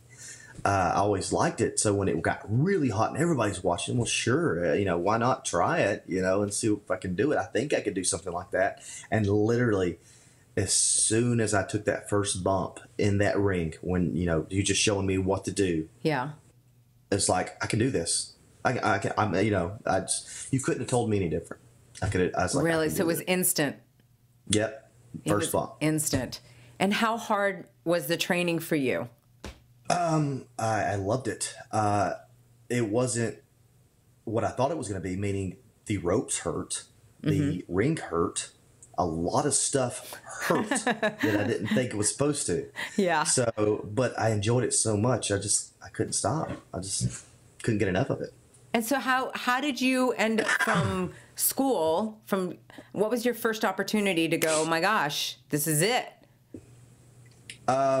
Well, I'll tell you this, within a month of my training, which is just totally wrong, because I could do all these crazy flips. Within a month? Match. Yes, it was totally wrong. Wow, okay. Just really dumb. I'll be the first one to admit it. And it was probably an awful match. I don't think I've seen it since I've done it. But then after that first match, they threw me in another match, like a Rumble match. Mm-hmm. And it was soon after that, I kind of went and done my own thing. But how did you get discovered? How quickly? Oh, I want to say within a year, I had the opportunity to go to WCW. And I turned it down because it was $500 a week to move or to drive to Atlanta every day and train there, which sounds like a great deal, but I had bills. I was an adult. Yeah. And I made that at my regular job, so the insurance would have been much, or not the insurance, but the taxes would have been much more if I was an independent contractor than they've been already paid for. Right. At my regular job. So that's what I was thinking about at the time. You were business. Well, I mean, I didn't have a lot of money, so I just I assumed this. I needed to keep some money. I needed to find ways to save some money. Yeah. And eventually I wanted to marry my girlfriend. So there's a lot of things that came to play. Your childhood sweethearts? Yeah. Wow, that's amazing. High school. Yeah. Okay, so then when you turned WCW, then how did the opening come? Well, it was soon. I think my daughter's crying. Aw, I can hear them. So cute. And I definitely want to talk about your kids. Oh man, they're probably going to come in here and my dog's over there whining, wanting out. Anyway, It's okay. It's a typical household. But Wildside was doing really well. This was where I started training. Yeah. And was doing really well. And therefore, WCW had a developmental relationship with Wildside. So they bring their guys from WCW going through the power plant, let them wrestle there, get some experience from some small crowds. And while they were coming to check out those guys, they saw me and another guy having some great matches. Eric Paris was his name. And then it was soon after that, they invited us to have a dark match in WCW in Baltimore. Flew us up to Baltimore to have a dark match.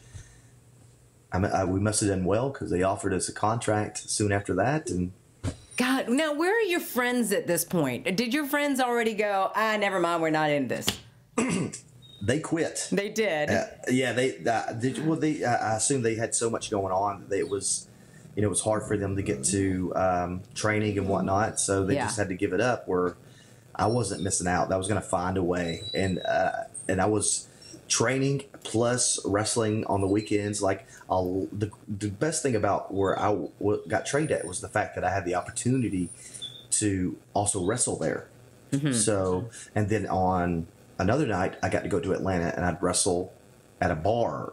As crazy as that sounds. Yeah. And so, but the great thing about it was I was getting experience. So I like to say that I got trained by literally everybody I ever wrestled. What would you say in your early days was the hardest thing for you, though? Convincing my girlfriend, who was probably my fiance at the point, that someday this is going to work out. Someday this is going to provide for us. I had to tell her this because she wanted to spend the weekend with me doing something fun. Right. But I was dragging her to wrestling events that I was doing. Yeah. It's got to be terrible for her to have to do this every weekend. But I would say that was the hardest thing because it wasn't not making the money, because everybody thinks that, you're a wrestler and you make amazing money. Not when you're an independent guy. No.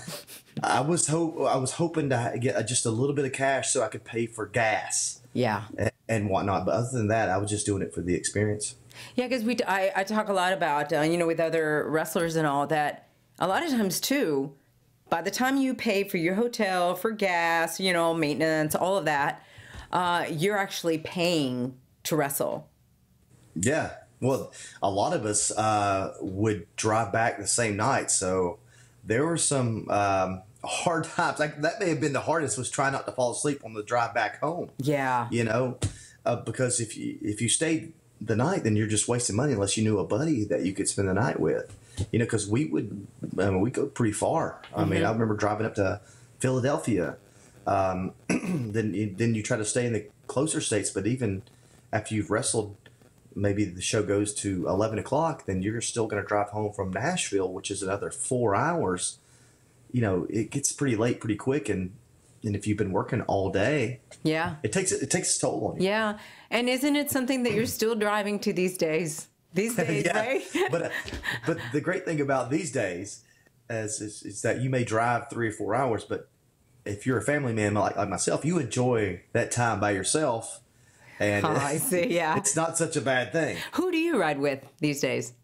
Well, I used to ride with Anderson and Gallows, my buddies from Japan. But when we split, I started riding by myself. Seriously? Yeah, so all by my lonesome. So you're going all of these hours of TV, all of this, it is stressful. There's no doubt about it. You got a lot going on. You're being pulled in every different direction, whether it's media, whether it's doing a promo, and then you got to go over your match, and you're having your match, and then you're getting in the car and you're driving by yourself. But then again, like you said, are you enjoying your downtime? I really am. And my own schedule is what I love about it the most. It's like, I don't have to, hey, are you ready to go? You ready to go? Nope. I'm on my own time. And for me, I'm literally the first guy at the building. And the reason is because I like to set up my video games, because I'm a nerd. Yeah. and that's my time to just relax and just think about nothing other than what's in front of me, and just chill. That's it. Do you and Xavier Woods go at it with video games? We have. He likes different games than I do. I think he likes a little bit of everything. I'm very specific in what I like.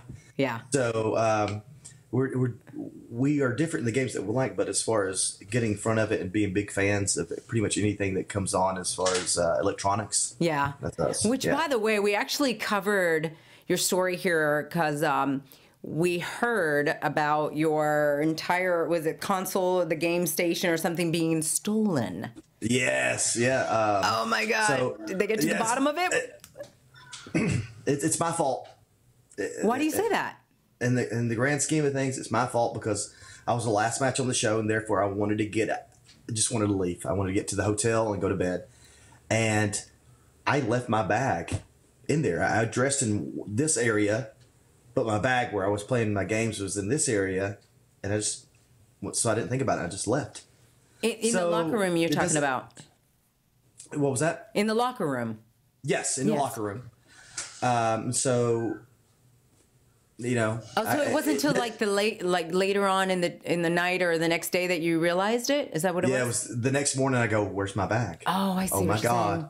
Oh no. So, I mean, it doesn't give anybody the right to take something that isn't theirs. Obviously. And it's sad that it's cool to do stuff like that. You know, I so many times I've thought about in this day and age, where are all the heroes?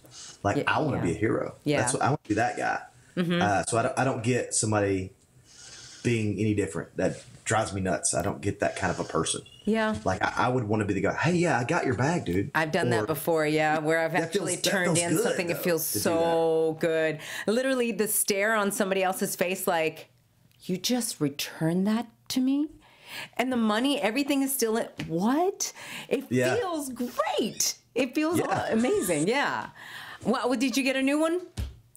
Well, I've already had one at the house. Okay. So I literally just packed everything up and ready to go. So it didn't affect me. Yeah. As far as my game playing and any whatsoever. Like, I actually carried an older console, an Xbox 360, which people go, "Why do you play an Xbox?" Yeah. I still enjoy games on that. Yeah, it doesn't matter, right? And I didn't have to be hooked up to the internet to use it. Yes. And so that's true. Now the 360 has gone away. Now I've upgraded, not really upgraded. I've taken my Xbox One on the road, which sucks to an extent because a lot of times I have to be on the internet to play and not and easy the arenas. to do at some of the venues. So. Yeah. What's your favorite game?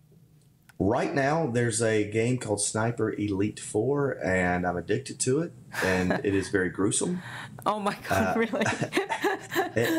It's a World War II kind of gameplay, and so you're a sniper, and my kids, every time I play it, when at the house, they're like, "Oh, they really?" do all that. So yeah, it's that kind of. Oh my thing. gosh! And so you're okay with your kids seeing that much violence? They watch movies, and so they see that stuff all the time. And if we're talking about war, then they need to know what that's like. Like, that's not a good thing, right? But it is part of our history and it has happened. But maybe they shouldn't see a bullet going through somebody's skull. But I'm sure they're going to see worse things than that as they get older and watch these films. I mean, there's some crazy stuff in it. Oh, it's just so bad. Did you not get, with your dad being in the Marines, or any of your brothers, anybody pursue the whole continuing and being in the services? My second to the oldest brother was a Marine. And then you mentioned that's right. Yeah. And then switched to the Army. Right. And then went back to the reserves. So he's probably stayed in the longest, but he's now out. Again, I don't think he's going back anymore. He's been over to Afghanistan a couple times. Oh wow! I think, and then my youngest brother was in the Army, and he was over in Afghanistan. And so, and you never got the calling for that inside of you. I would think that if there were nothing for me here, that as I was growing up, maybe if Anderson College hadn't been there, or my wife, I mean, I probably would have went into Marines. In fact, that'd be the only service that I always thought the Marines were the baddest of the baddest, and I love the way they look in the dress blues. And they're all they're so intimidating, just the way they're dressed, and when you compare them to the other branches of the military, right? there is no comparison. Sorry, guys. You know, I'm a Marine. The suit is pretty badass. I'm a Marine kid, yeah. Yeah. Are you glad, though, that this has been your calling and your avenue? Absolutely. I believe that I've been put in a position for a reason. Yeah. I believe that the Lord's like, he's not going to be good at anything else. Let's make sure he goes this avenue right here. And it's given me an opportunity to talk to people that I never would have had the opportunity to talk to, and share with people that I never had the opportunity to share with, and meet kids and put smiles on their faces. And I don't care what anybody says to me. That is the best part, was when you get to make a kid's day, when you just get to make them smile.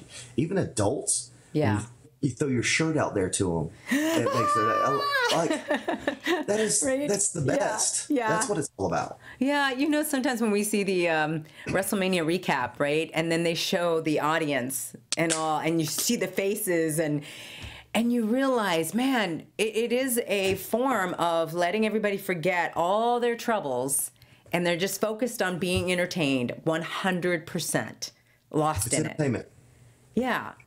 So with oh my God, Mark, I'm so sorry. You're gonna have to cut this real quick, just because I lost my train of thought. Just because, oh my God, my head is so like stopped up. Yeah, I know. So I just wanted to look down at my notes, because there was something definitely that I wanted to talk to you about with. Sure. Oh, I know what it was. Okay. All right, whenever you're ready. All right. So you've talked some about your faith. I mean, I know that you really believe in it. Was it hard for you to be in a business like this? Faith is not one of those things that's a really big thing around it, right? Right. I mean, it's gotten to where it's not a really big thing in this world anymore. Yeah. How do you feel about that? Well, it's sad. I think that it's easy not to believe in something, to know that you know there's not a higher power. That's an easy way to believe, is that there's not something higher than that. Oh well, I'm just another grain of sand, but that's not true. I believe that everybody's important, and there's a place for everybody, and there's something for everybody here. We're all here for a reason. I just chalk up so many things to, I guess I wasn't supposed to be there. I wasn't supposed to do that. I'm not in control of everything. I'd like to think I am, but I'm not. And when you let go of that, it makes life a lot easier. Did you always have God in your life, or did you find him later? I always believed, even as a little bitty kid, I always talked to God, and but I don't know if his name was Jesus in my belief. But I just always knew there was somebody else. Like I wasn't alone. Mm-hmm. And as I got older, it wasn't till high school until I actually got saved. But then it doesn't mean I turned into this like, oh, I'm super Christian. Yeah. Because that wasn't it at all. In fact, it was much worse than that. Can you tell us that experience about how you got saved? What was going on before? Oh, well, before I got saved, I was living with a girl. I was 16, living with a girl, and you can only imagine what happened. It's a miracle I didn't have any kids then. It was wrong, and when I got saved, there were a lot of things that popped up, and I made excuses of why it's okay to do these certain things with her, because I loved her. Which, if I loved her, then I wouldn't have done these things, because we weren't married, and I didn't. There's a lot of things I could throw out there, but anyway, I started making these excuses, and then it just why? It just dawned on me, I'm not going to marry this girl. Why am I? What's going on? Wait a minute. And so I just believe it was all these questions that need to be answered, and it was when I got saved that they started needing the answers to the questions. But did somebody reach out to you? How did that whole process work? Oh, well, I went to a judgment house. I don't know if you're familiar with a judgment house. No.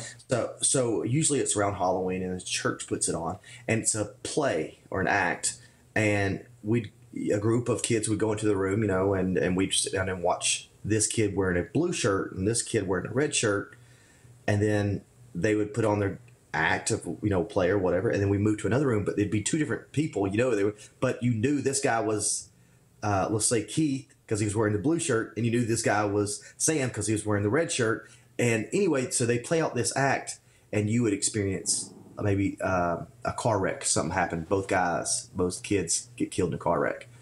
And you would go to heaven with one, and you go to hell with the other. Oh, wow.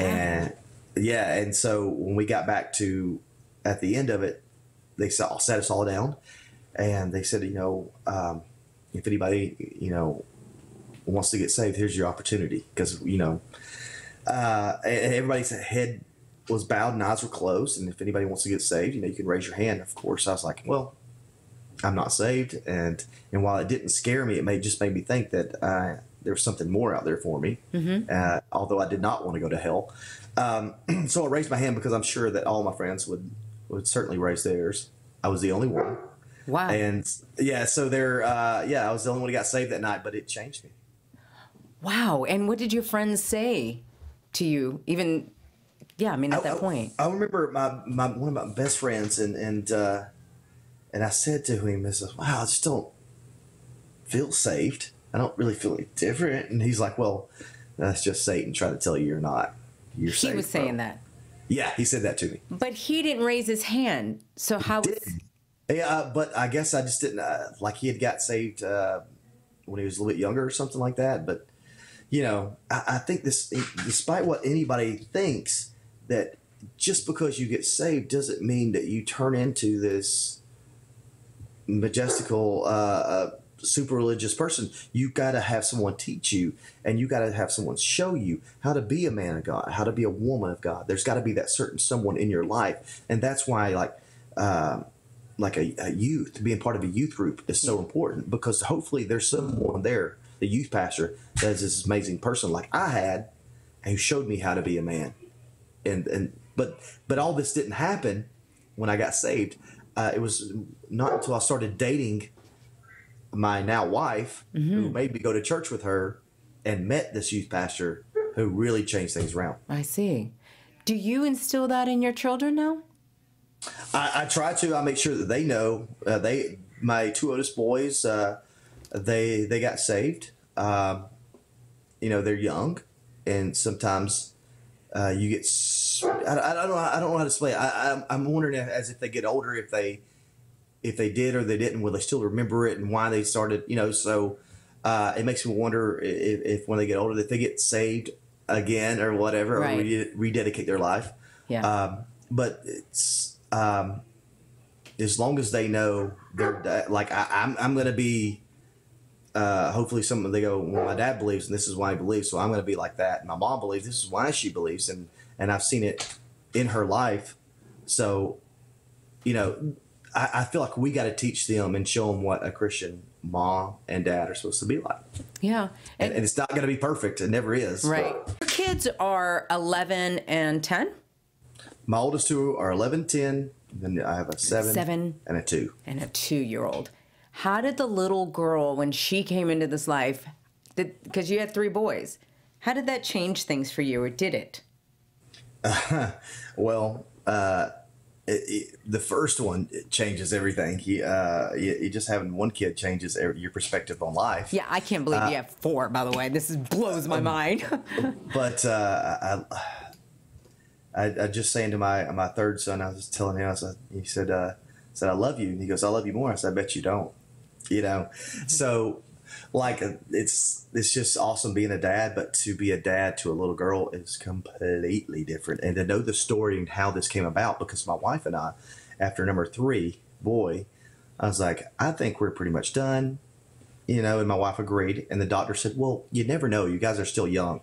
So what if we just put an IUD in and you guys can figure it out? I'm like, okay, because that's better than birth control. That's better than the pill. Right, supposed to be. It's supposed to be. Yeah. For certain people. Obviously you have super sperm. I guess so. It was she's sneaky is what it is, I think. Yeah. But I was at a show, and my wife called me crying, and I was like, whoa, what? And she told me, and I was like, just blown away. Oh my gosh, she told you over the phone, and you're at a show. How many miles away? Do you remember where you were? I think I want to say I was in I want to say Boston or something like that. Oh my gosh. It's not like you could just get in the car and drive home. No. Wow. And so like I'm just like my head's blowing up. I can't believe this is happening, and like, oh man. And but it was like, it's almost like, what the heck, you know, so shocked but a little mad, but then going, well, what are you gonna do?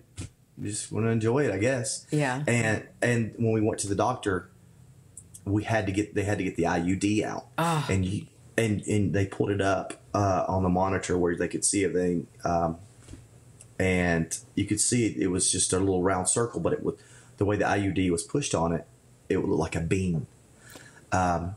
So usually when they pull the IUD out, there's a miscarriage within 1 or 2 days. Oh my gosh. And it was very emotional. And I'll tell you the coolest thing about that is that our doctor, we all prayed before he took it out. He prayed. There you go. And I thought that was amazing, and I was emotional, and my wife, it was just like, all I could see was a circle, but that was a baby to me. But yeah. But I didn't want to lose that. And there were some rough patches in there where my wife was bleeding. We thought certainly she lost the baby. And right. Lo and behold, all three of my boys were natural. My little girl decided she was not going to turn. So we had to have a C-section with our last one. Oh, wow. And it was so weird and scary. But I remember the doc finally pulling her out, and I was like, "Is it still a girl?" He looked, and he just kind of looked at me like, "Yeah." I'm like, "Okay." But she was so perfect when she came out. It was just like I was holding back so many tears. Right. It was so like just because I had the mask on, but I was doing a lot of that. You know, when I saw her, it was awesome. Oh, so and amazing. I've seen pictures of you with her, and it's just so endearing, and you can see that she just has a soft spot for you. Like you have a soft spot, obviously, for her. Oh man. Yeah, Oof. and I mean, sometimes I realize that things like this happen. Like, think about it. You guys get the call, and you're like at first going, "What?" And then there's difficulty, and all of a sudden there's the maybe you might lose her, and oh my gosh, right? And doesn't that happen though sometimes where it makes you appreciate the baby even more? All of a sudden you get that decision right there, and you go, oh no, I really want her. Yeah. And yeah. So it helps you actually receive her into the world and into your life and into your your chaos and all of that even more when you have adversity. Well, yeah, and you got to understand is that my wife has 4 brothers. I had 3 brothers. Yeah.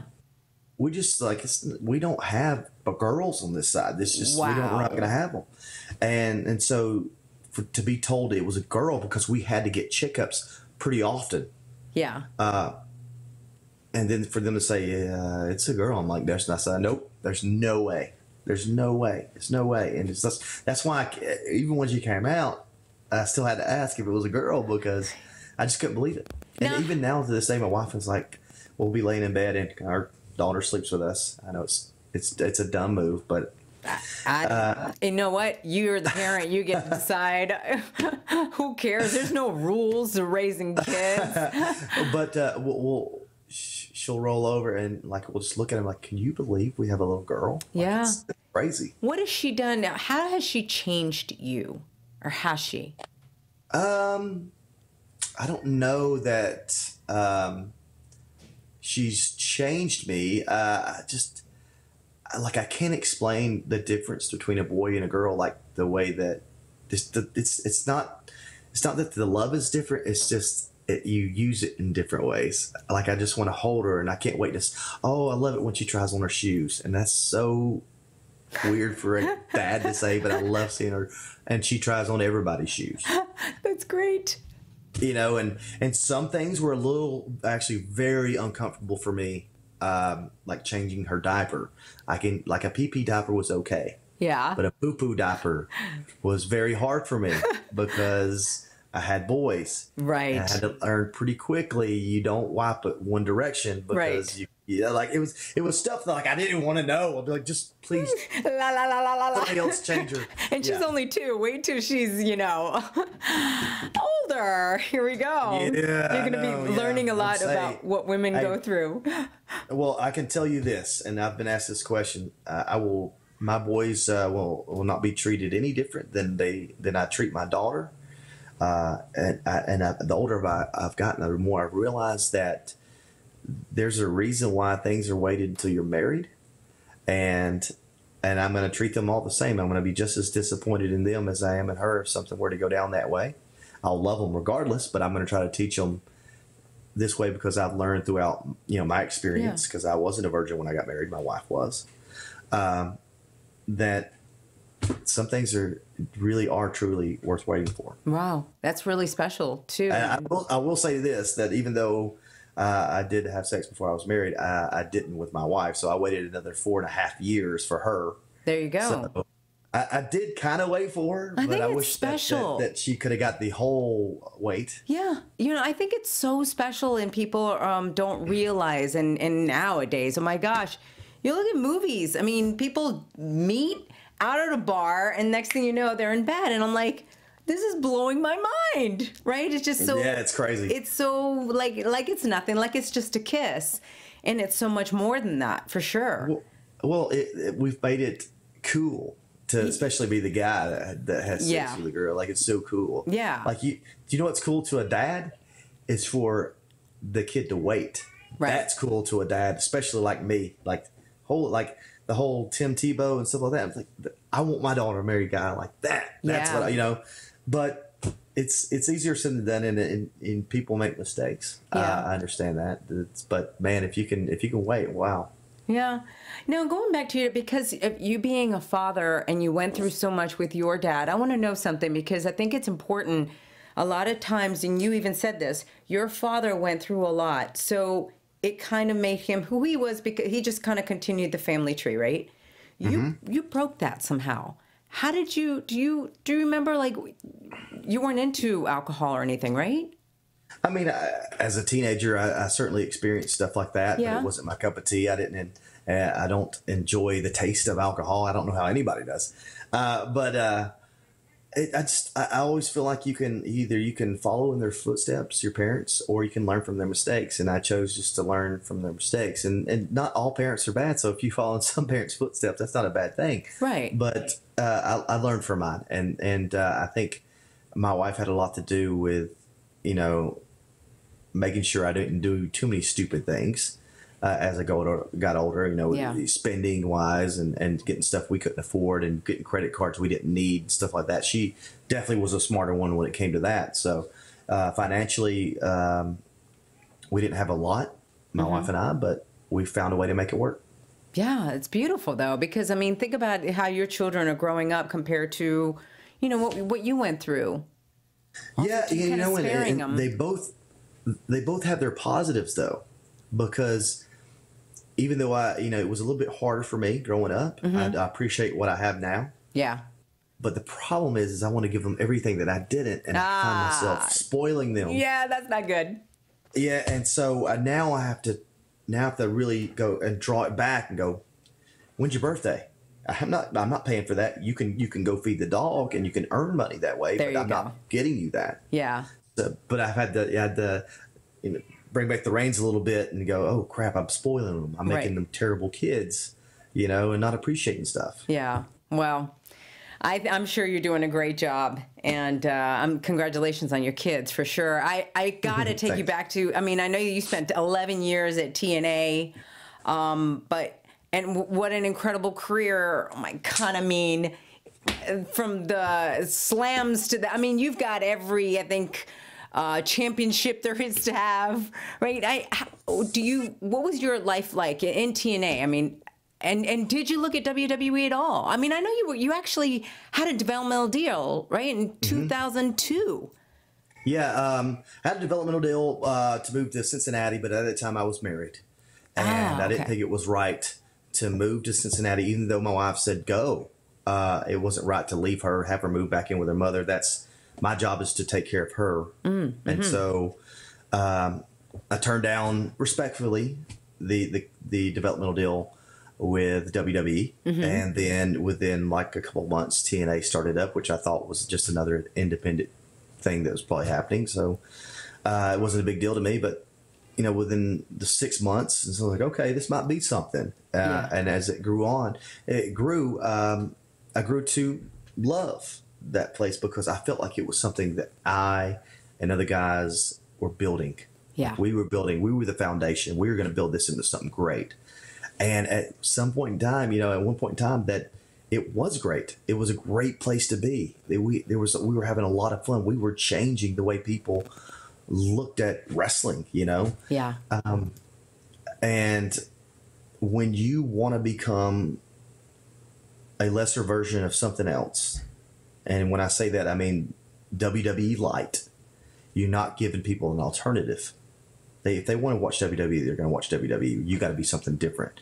So when you went to they went to the regular squared ring. I thought that was a big mistake. And when you brought in guys that people, I don't know if they really wanted to see anymore because they had grown so used to a certain style of wrestling that was happening at TNA. I think there was just a number of things that brung it down, and it was guys like Christian and Kurt, though, who came over before all this, happened, that really like sparked TNA, made it something, bigger. It was growing because of them.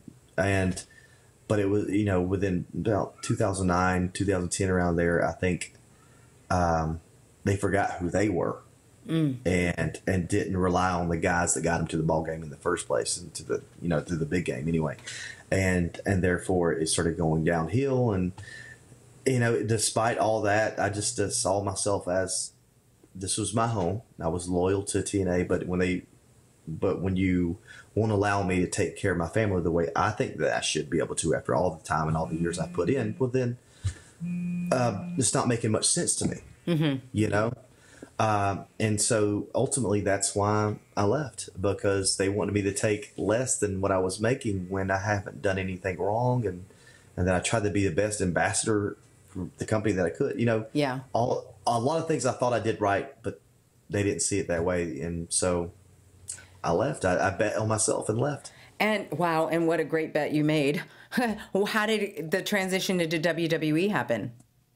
Well, first I go to Japan, which was a big step. I mean, huge. To say, okay, I'm going to go and try to do this on my own, was a lot of prayer that went in, because I was very nervous, because there's a guaranteed paycheck here, but you don't know what you're getting here. Right. And if you get hurt, well, you're losing a paycheck. Yeah. So I went to Ring of Honor. That's basically how I told TNA that I wasn't working with you anymore, and showed up at the Ring of Honor show and let them, and I had a great match. Right. They knew that was Surprise. on the fence. They knew that. I think it's not like I surprised them with it, but I think they may have been a little shocked that I made ultimately like, yeah, I don't know if I'm going to sign the, and you know what? I'm going to tell them I'm working for Ring of Honor. That was kind of the way it happened. And then within a couple months I was back. I went to New Japan, and just like, I don't know, I felt like I was reborn with some crazy stuff. It was just, met Carl Anderson and Luke Gallows and a bunch of other great guys there. Bullet Club. Yes. And I think we changed New Japan for the good, in a certain way. And not saying that was me. I think it was all of us that had a lot to do with it. It was just the timing, and people could tell that the guys in that group were just out there having fun. Yeah. Like we were too. We were just having fun, do what we want. And then there, wasn't long after that, TNA came back to me and said, okay, we'll give you pretty much what you're asking for. Yeah. If you'll come back. And I said, well, I'm not coming back without somebody. I need Anderson and Gallows. I said, I want them to come with me. And we actually had a meeting over at Dixie Carter's house. There were still some things we weren't sure about, and I had talked to WWE a little bit, but they hadn't got back to me, so I just assumed they had other things going on. They didn't need AJ Styles, which is, WWE's a big place. I get it. I'm not the most important thing in the world. I know that.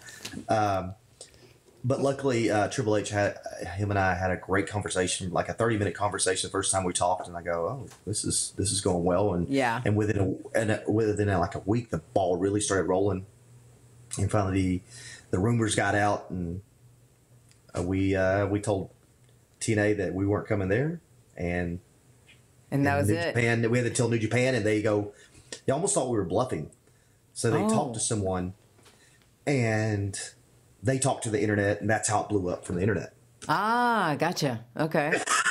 So when you spoke to WWE, though, did you say, I would love to come over, but my guys have got to come over too?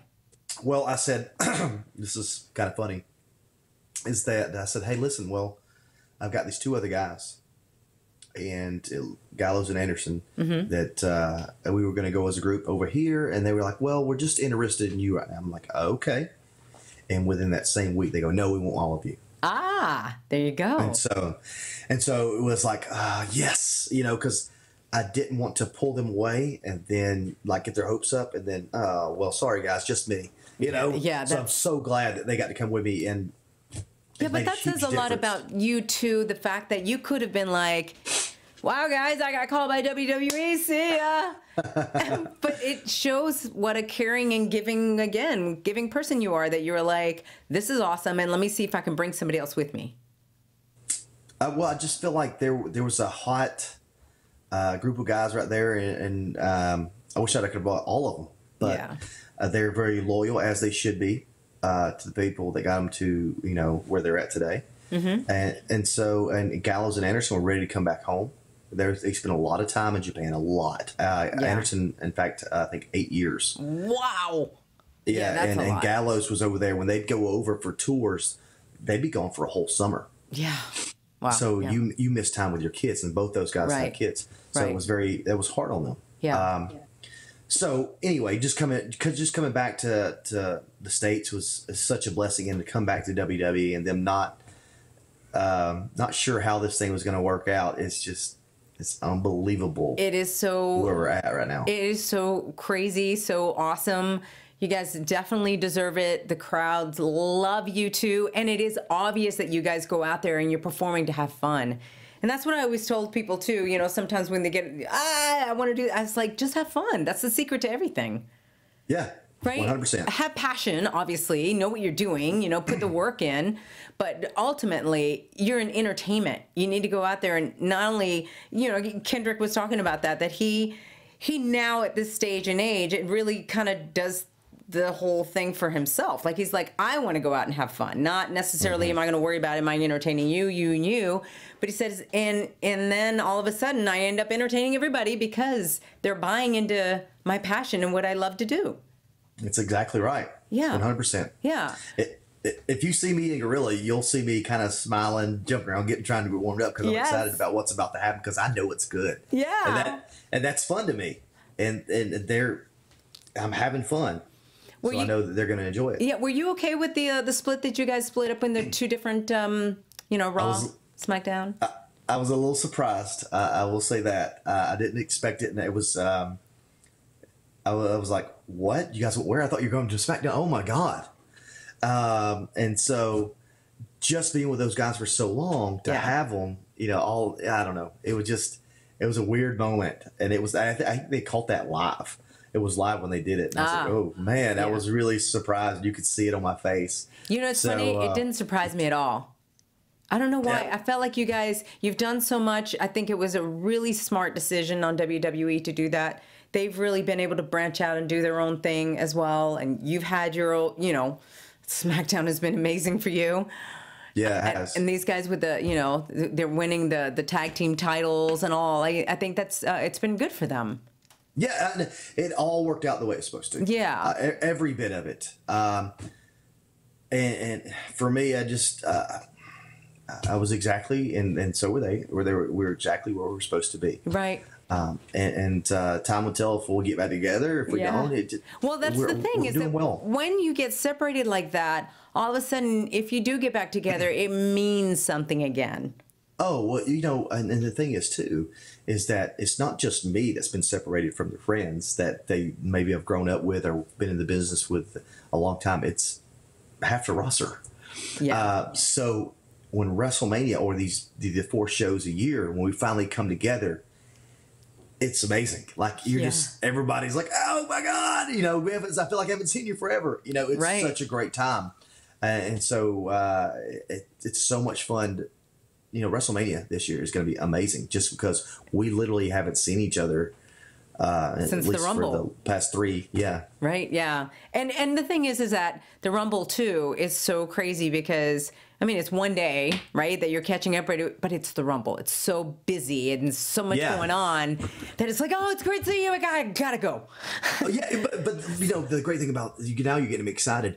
The great thing about WrestleMania is we have the whole week. Exactly, that's what I was going to say. You get the whole week. Now you're really catching up, and it just makes it a really fun event.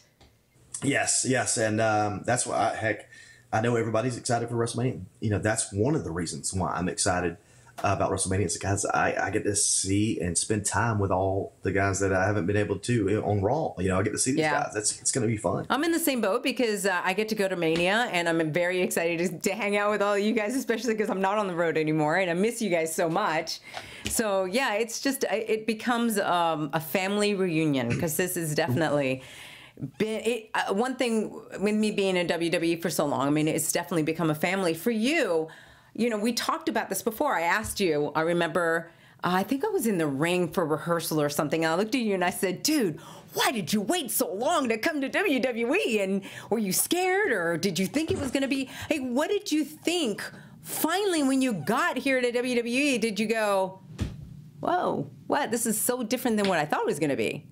Oh, 100%. You know how many stories have been told about WWE and guys that have worked there before. And it's so hard. You're walking on eggshells. And I was like, this isn't it all the way they explained it to me. Like, I don't understand why everybody isn't here. Like, this is the place to be.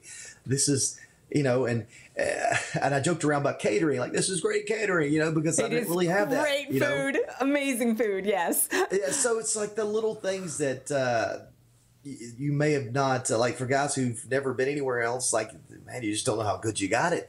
And to hear all the change that's happening and while Vince McMahon is, the man in charge, and I used to think he was very, very intimidating. Now I just like, hey, good to see you, man. He's easy to talk to. And in fact, he wants that. He wants that relationship. And I feel bad about bugging him to talk to him because he's so busy with everybody else, But he's told me, like, I don't hesitate. Come in here, talk to me. If you need me, let's talk. But there's also guys there that I can go to as well. Like, it's not hard to communicate there, which is huge. I know who's in charge. I can tell you that. Right. But if I can't find that guy, I know I can go to someone else who will make sure that it gets taken care of. Like, that doesn't happen everywhere. Yeah. So it's been pretty exciting then, because you've seen it so different that see, I personally look at it and I go, oh my gosh, I'm actually glad that you turned down that developmental deal in 2002. You went to TNA, you did all of this growing, all of this, and then you came, for me, it was a bigger impact, I feel. It was everything happened the way that it was supposed to. Yeah. It wouldn't have worked when I left TNA. I had to go to Japan first. If I would have came to WWE, it wouldn't have worked the way that it should have. There were a lot of factors that came into the reason. I don't know why if they decided to hire me, if it was because, he's kind of making a name for himself. Not only did he do it TNA, but it's really big. Really started doing well in Japan, and that's why we want him. Or they go, everybody's hurt right now. We need somebody else to come in. I don't know if that's the reason why I got hired, but there were certain things that happened. Yeah. And it put me in the perfect place to come out and really shine in WWE, and gave me some great opponents to do it with. You may never know, but it's okay because the end result is the end result. Yeah. And I don't have to know. I do know. Yeah. The timing was perfect. Right. Now, you're the one that brought up that you said you did turn 40, or are you going to turn 40? I'm going to turn 40. Hey, don't be embarrassed. June. Hey, let me ask you something. This is the way I feel about age. If you died tomorrow, would they say how young or how old you are?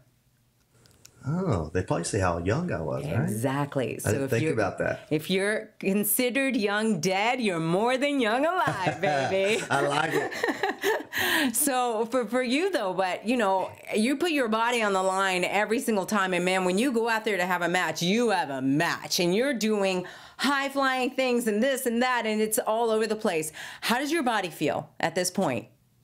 Well, I have to do certain things now to make sure that it's, stays where I can actually do that stuff, where I can still switch to that gear, which, when on my rides from one town to the next, I'm going to ice on my way. Yeah. Little things like that I didn't have to do when I was younger, but this is just part of growing up. This is getting older, and some things that, I've had to change my workouts. Like I can't do all that heavy weight that I used to when I was younger. In fact, I don't need to. I just need to maintain what I got. Right. I'll be all right. Right. Which isn't always easy, because it's funny to me. I don't know why God would put this on us, but the older you get, the harder it is to work out, and and the less energy to have. But you got to work out harder as you get older to maintain what you got. Yeah. So it's like it's so much harder. Well, it does make you appreciate. That's for sure, right? It does, but you can't.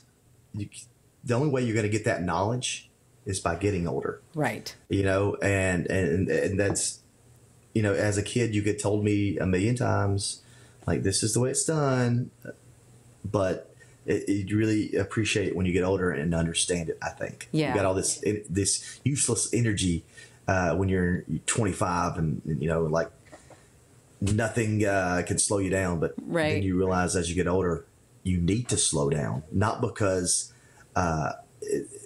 you have to, but because it makes things better physically and entertainment wise. It's better if you'll just slow down a little bit, because there's so much that has to be digested in your body and in what you do in the ring, that so people can respond to it and your body can. Isn't that what they always say, though, too? You learn how to work out smarter, not harder. That's it. Yeah, it's smarter, not harder. So for you, okay, so if you headline WrestleMania, how do you set your goals based on, oh my gosh, that's what I want to do. I want to headline WrestleMania. Or do you set them, are there different kind of goals? And if you do headline WrestleMania, then what? Well, I have goals for everything. I would assume much like anybody who's been successful. And these goals started out small, and then I got ridiculous goals that no one, including myself, could see me obtaining. But can you share, like, what's one of your ridiculous goals? I would love to hear it. I got to find a way.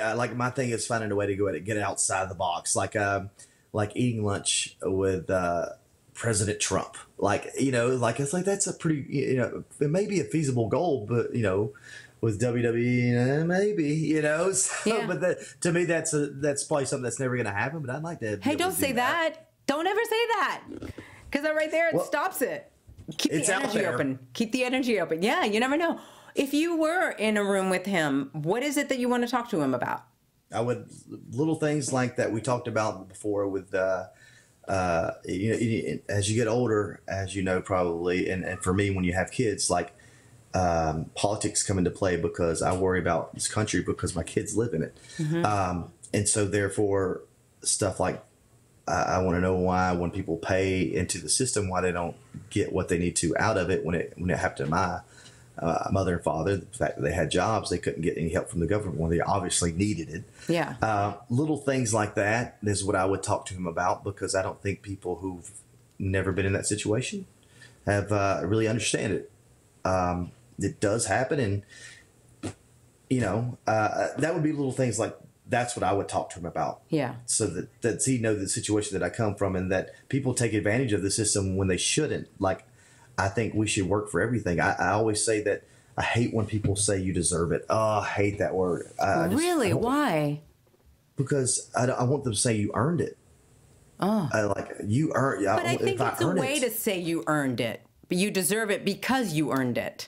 If they say that, then that's different. But I think that's understood. I always feel like you just sometimes when they chant you deserve it, like, no, I don't, because there's other guys who've fought just as hard to get to this point.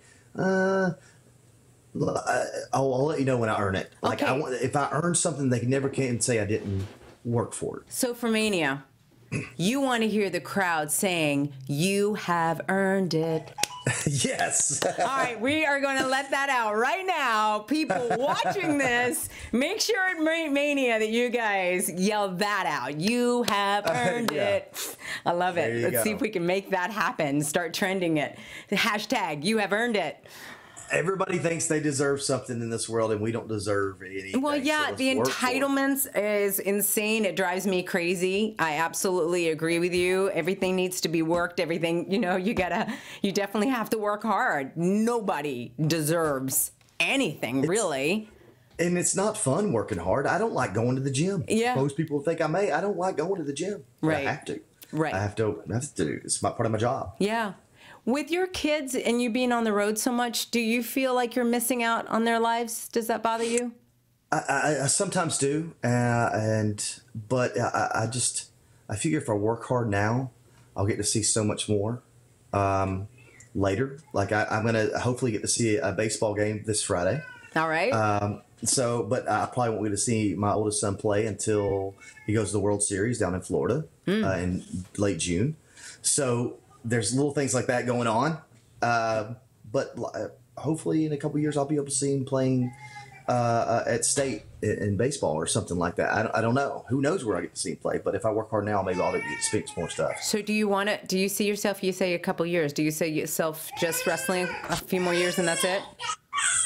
Oh, and your little girl wants you right now so bad. Annie. Oh, this is great. Go for it. Hold on one sec. No problem. Hey. I'm holding her out. What's the problem? She wants a meeting at 2 o'clock. Okay. I'm getting in the car.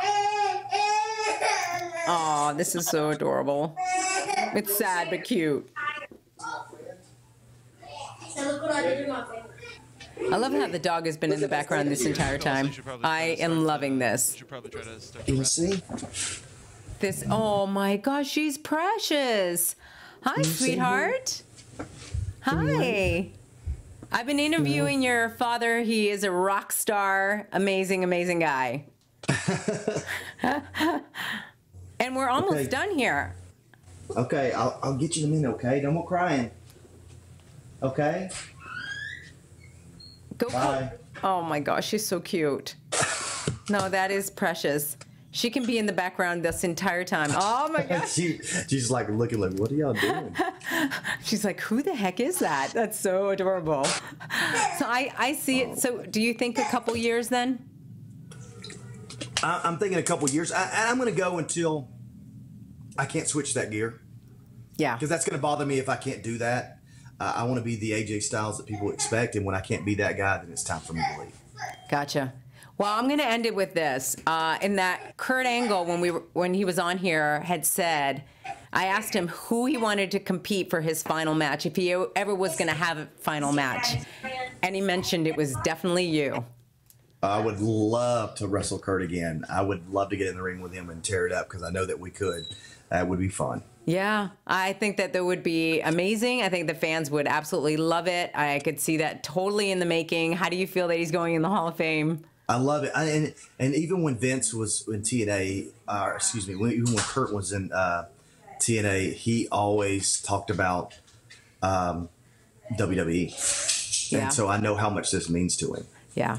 To be in the Hall of Fame. It's a big deal to him. I'm super happy for him. Can't wait to see him. And I think a lot of him and I have had so many great matches and shared so many moments. This is going to be a really cool one for him. Yeah, I know it's going to be great to be in the audience for that one for sure. Yeah. Well, AJ, I thank you so much. I am so excited for you because, again, you are on such an amazing journey in your life. I thank you for sharing your whole story. But more than anything, it's like, you have this thing about you, your soul, that people connect to you. I connected with you instantly, and that's more valuable than anything else. And I appreciate that about you, and how much you're sharing with the world. Oh, you know what? I love being around people. I love, obviously, that moment you and I shared. Oh, I remember that. After Mania, I'll never forget. Yeah, the Monday after Mania. It was huge. Just that getting that hug from you, and I kind of sensed that you felt what I was feeling. Yeah. And he's like, this guy needs a hug. Yeah. Like that was cool to me, and I'll never forget that. Oh, that was awesome. That was awesome. So thank you so much. Good luck in Mania. Thank you. All right. Take care. Well, there you have it. AJ Styles, another incredible interview. Wow. Can you see how incredible, not only an athlete this guy is, we all know that, but the person in here is so special. And I just really want to thank AJ for sharing such a vulnerable story. Really, when you share your story about your entire life, it can be such an open book, but it helps us, I feel, in dealing with our own things. And the fact that he's dealing with so much with his family, 4 kids, his wife, all of that, while he's going on the road and entertaining us. And make sure, guys, remember that definitely start chanting, "You have earned it," for AJ Styles. All right, that is another edition of Making Their Way to the Ring. Thank you so much for joining us. You can find me on Instagram and Twitter at Lilian Garcia, and also LilianGarcia.com. And for my Facebook page, just go to Lilian Garcia official fan page. Make sure that you subscribe on iTunes, and you can check us out if you want to see the actual video. You can see his dog parading through the background the entire time. It was so cute. His little girl came in too. It was adorable. So you can check that out at youtube.com/AfterBuzzTV. Thank you so much, guys. Peace, love, and much passion.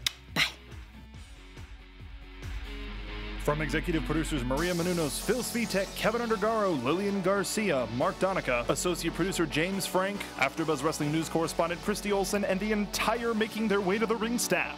We would like to thank you for tuning in. Like us on Facebook, rate and comment on iTunes and YouTube. Follow Lilian on Twitter and Instagram at Lilian Garcia. This has been a presentation of the AfterBuzz TV Network. Buzz you later.